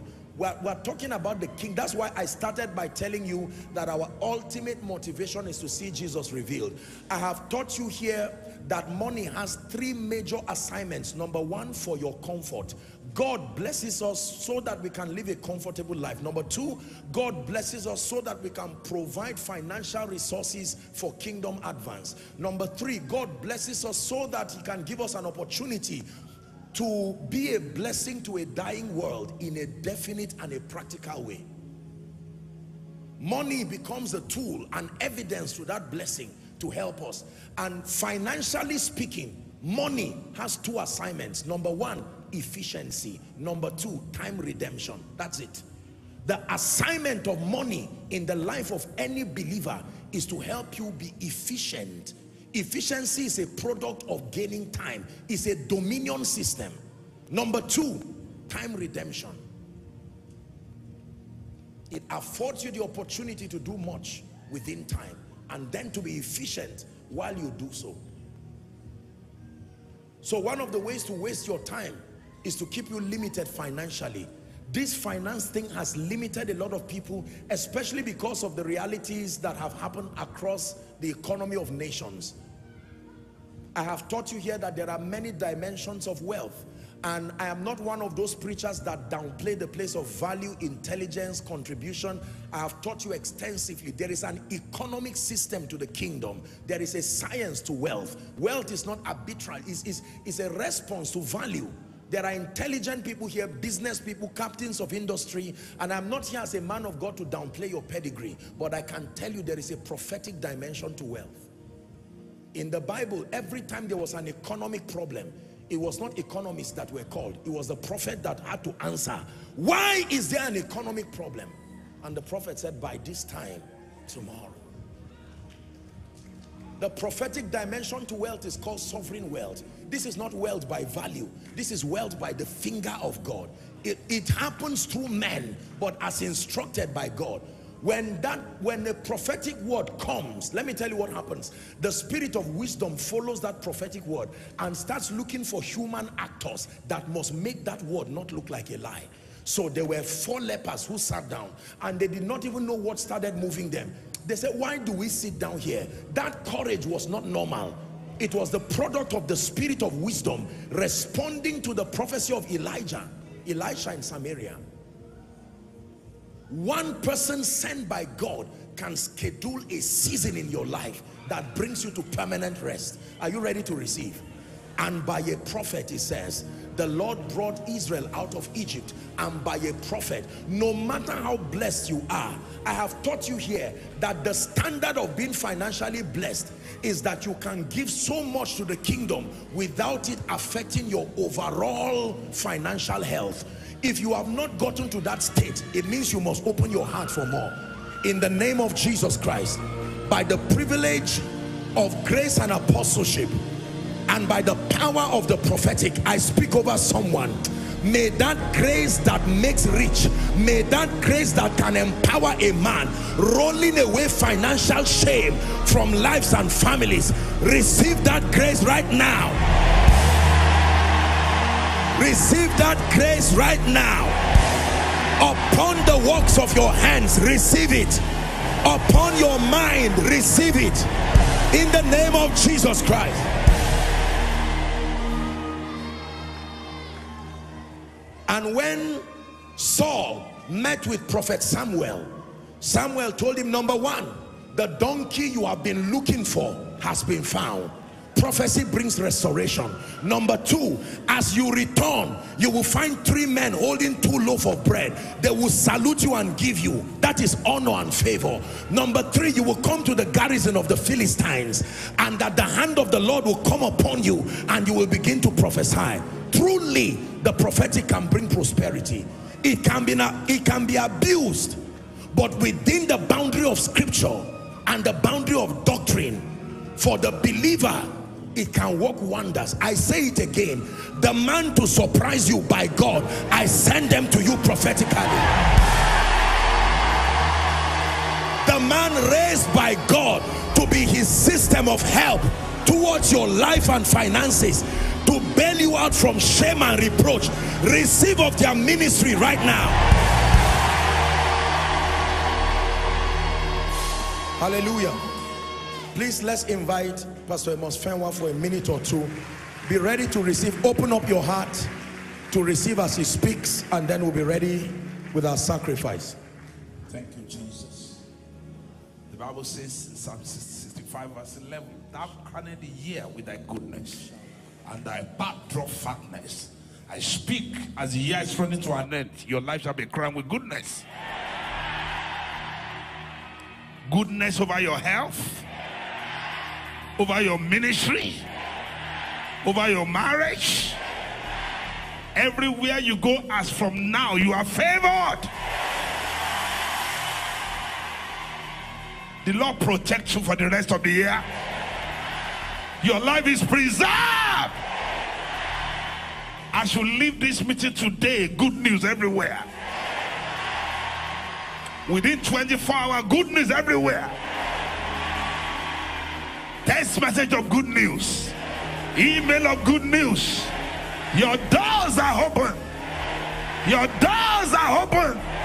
Your doors are open. Receive it. Testimony in your mouth. Thank you, Father. In Jesus' name we pray. Thank you. Let's appreciate him. Hallelujah. Everyone stand. Now, it's my joy to pray over our sacrifices and our givings. Hallelujah. Not just tonight, but continually up until we resume. Please, everyone, make sure there's no distraction. I want to pray. I'm a product of God's mercy, and I know what sacrifice has done and can do. And as a global ministry, we have a responsibility by covenant and with understanding to always wrap up the year with a prophetic sacrifice. I have seen God turn the lives of people. My life has been turned around by the power of sacrifice. And so I'm going to speak over the seeds, the sacrifice. I don't know how we'll do it. If there are people who have it here, unfortunately, I don't know if the ushers, if we can, I don't know how we are going to do it, but here's what will happen. God will give an opportunity. I'm seeing people lift. There are people who came with it. Okay. Do we have ushers? Okay, so this is what will happen. Please listen carefully. This is what will happen. As soon as I pray, the offering baskets will go around. You don't have to come out, just right where you are. You can just drop it. Make sure that the ushers are there, and then you just drop it as I speak. For those who are doing any electronic transfers, it's going to be projected. All our global family in the US, Europe, the accounts are there, and then you can use all the provisions. My apologies for those who may have any difficulty. Be patient and call the finance department. They will help you. But let's pray. You get the glory. You get the praise. You take the honor. I just want to say thank you for in my life, in my life, be glorified, be glorified. Hallelujah. Father, as a ministry and as a global family, we come before you with our hearts full of thanksgiving. We bring this sacrifice to you first because we love you sincerely.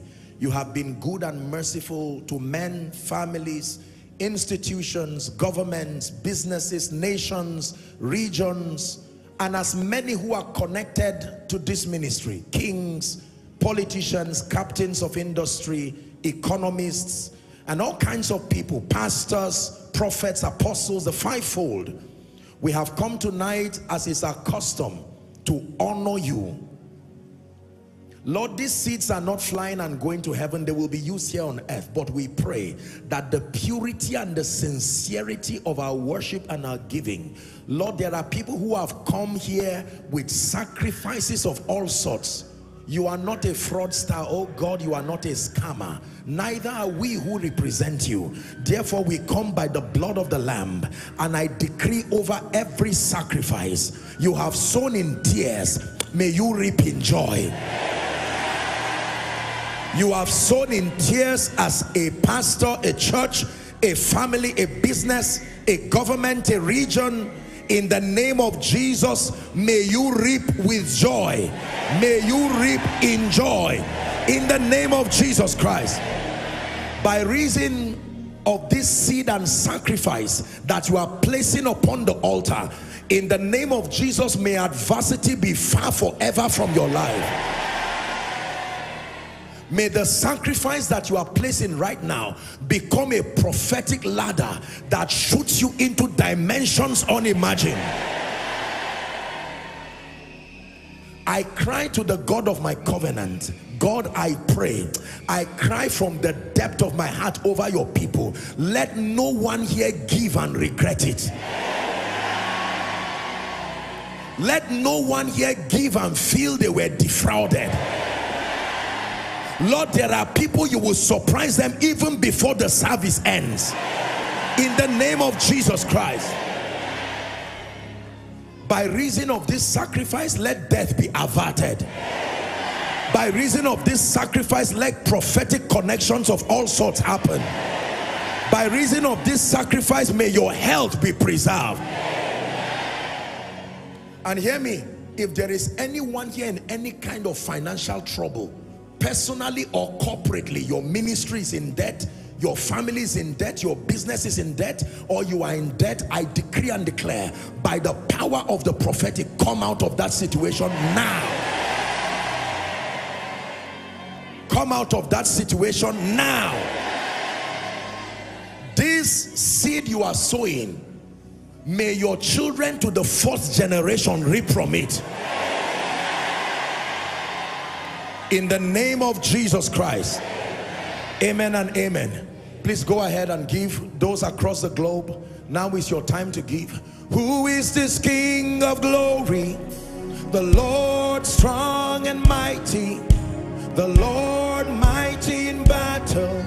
Amen. Who is this King of glory? The Lord strong and mighty, the Lord mighty in battle. Amen.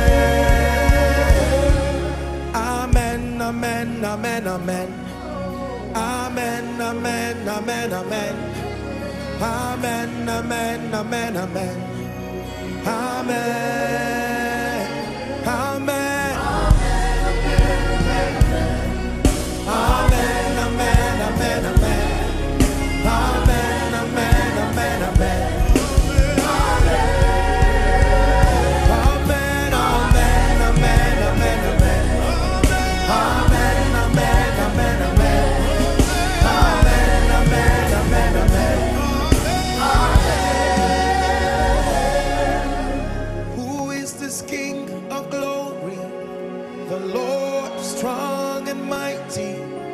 The Lord mighty in battle. Amen.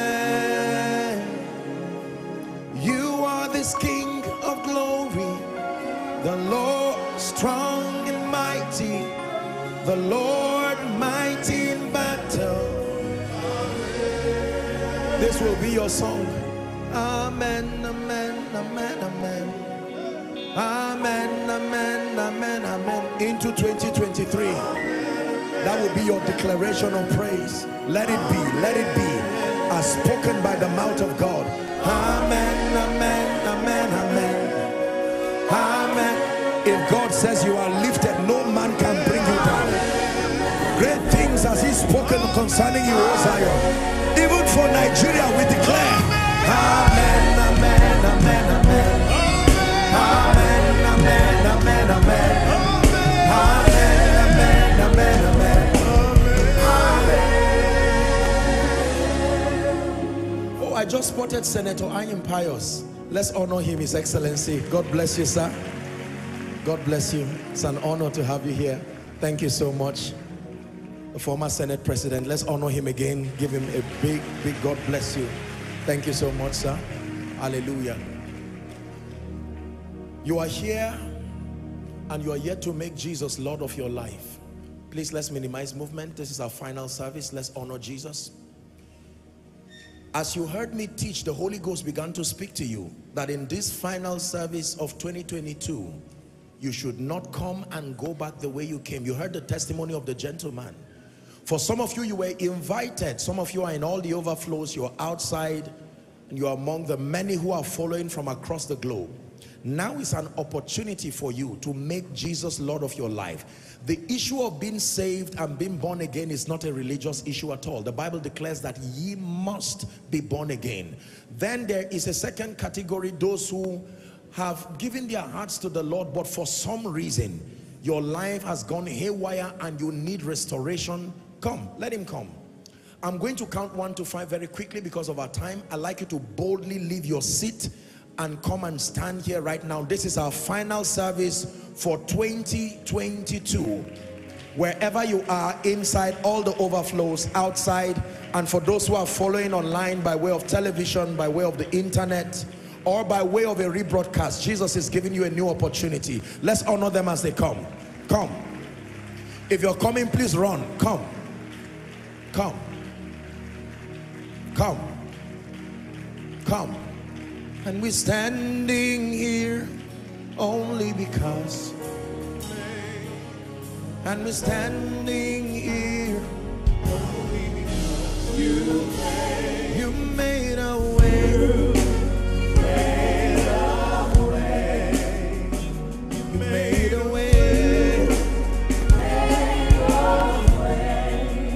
Come to Jesus. This is our final service. We have a minute and then we're done with church. Please come. We believe in the salvation of souls. It is at the core of what we represent. And so let me encourage everyone, please spare us a minute while we honor this, and then we're done. Thank you for your patience. If you're coming, please run, join them.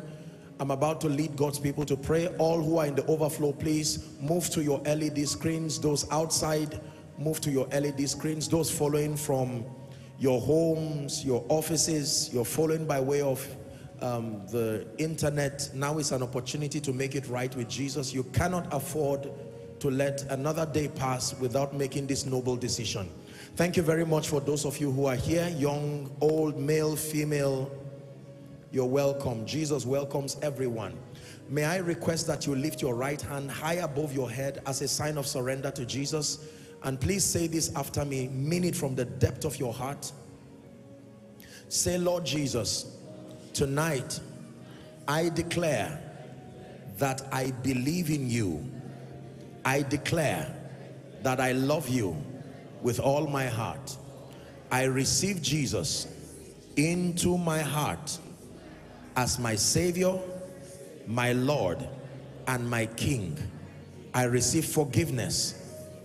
I receive a new life. And I declare that from tonight and forever, I am a child of God, washed by the blood of the Lamb. I go forward ever and backward never, in Jesus' name. Keep your hands lifted. Father, we thank you for bringing these ones. The Bible declares that as many who will come to him, he will in no wise cast away. They have come by the authority of scripture. I declare your sins forgiven, and I declare that the power of sin, Satan, hell, and the grave is broken from off your life. I call you recipients of the life of God, bona fide recipients in the name of Jesus. And I declare that you begin to walk in righteousness from tonight. Every habit that needs to die dies. Every challenge that needs to go, it leaves you right now in the name of Jesus. From tonight you go forward ever and backward never, for it is in Jesus' matchless name that we have prayed. Congratulations. God bless you. Let me request very quickly that you follow our counselors to my right, which will be your left. Very quickly, they will have a word with you and you'll be back to your seat. Let's honor them very quickly. Thank you. Is this the best you can do, Koinonia? Hallelujah. Let's take a few announcements and then we are done. Like you've heard, tonight marks our final service for 2022. Thank you, everyone, for making this year a year of marvelous light. That means we're not going to be having services here. Our next service will be on the 22nd of January. We're resuming officially on the 22nd of January 2023. If you will be here alive, clap for Jesus. Hallelujah. Amen. Now, I want you to know that all our social media platforms will be very active, very, very active. So make sure that you're part of this for your spiritual build-up and development. There will be strategic teachings that would come, YouTube, Facebook, Twitter, Instagram. Make sure that you are part of it, and for your spiritual edification. And then for the School of Ministry, please, I'd like you to watch out the first week. By first week of January, all of the details will come out, and then we'll be ready for registration. So all last year we had over 5,000 students. Unfortunately, we're only able to take in both campuses 800 students, while we're still collaborating with several people to give it a global expression. It comes with a lot of research and study, so we're allowing very intelligent minds to advise and guide us. While that is happening, we'll still maintain 2 campuses for now, Zaria and Abuja. So please prepare Those who are going to be traveling from your various nations, make sure you prepare, and we'll give you the links when it's time so that you can meet the coordinators, and then they advise you on what to do. We'll give you the link to apply first week of January. Then on the 31st of December by 6 p.m. on the dot GMT+1 Nigerian time, please make sure that you hook up to all our social media platforms. We'll be releasing the prophetic word that guides us for 2023. Hallelujah. For all of you who will be traveling, I declare safety for you in the name of Jesus Christ. And I declare that this will be the best season for you ever. Make sure that you pay attention to these instructions that you have received tonight. And for all who have come, our dignitaries, I truly love and honor and celebrate and appreciate you. Thank you for taking the time. Let's give them a big God bless you. Those from the business, political class, captains of industry, thank you very much. Our international guests, one more time, we bless you. Let's give them a big God bless you.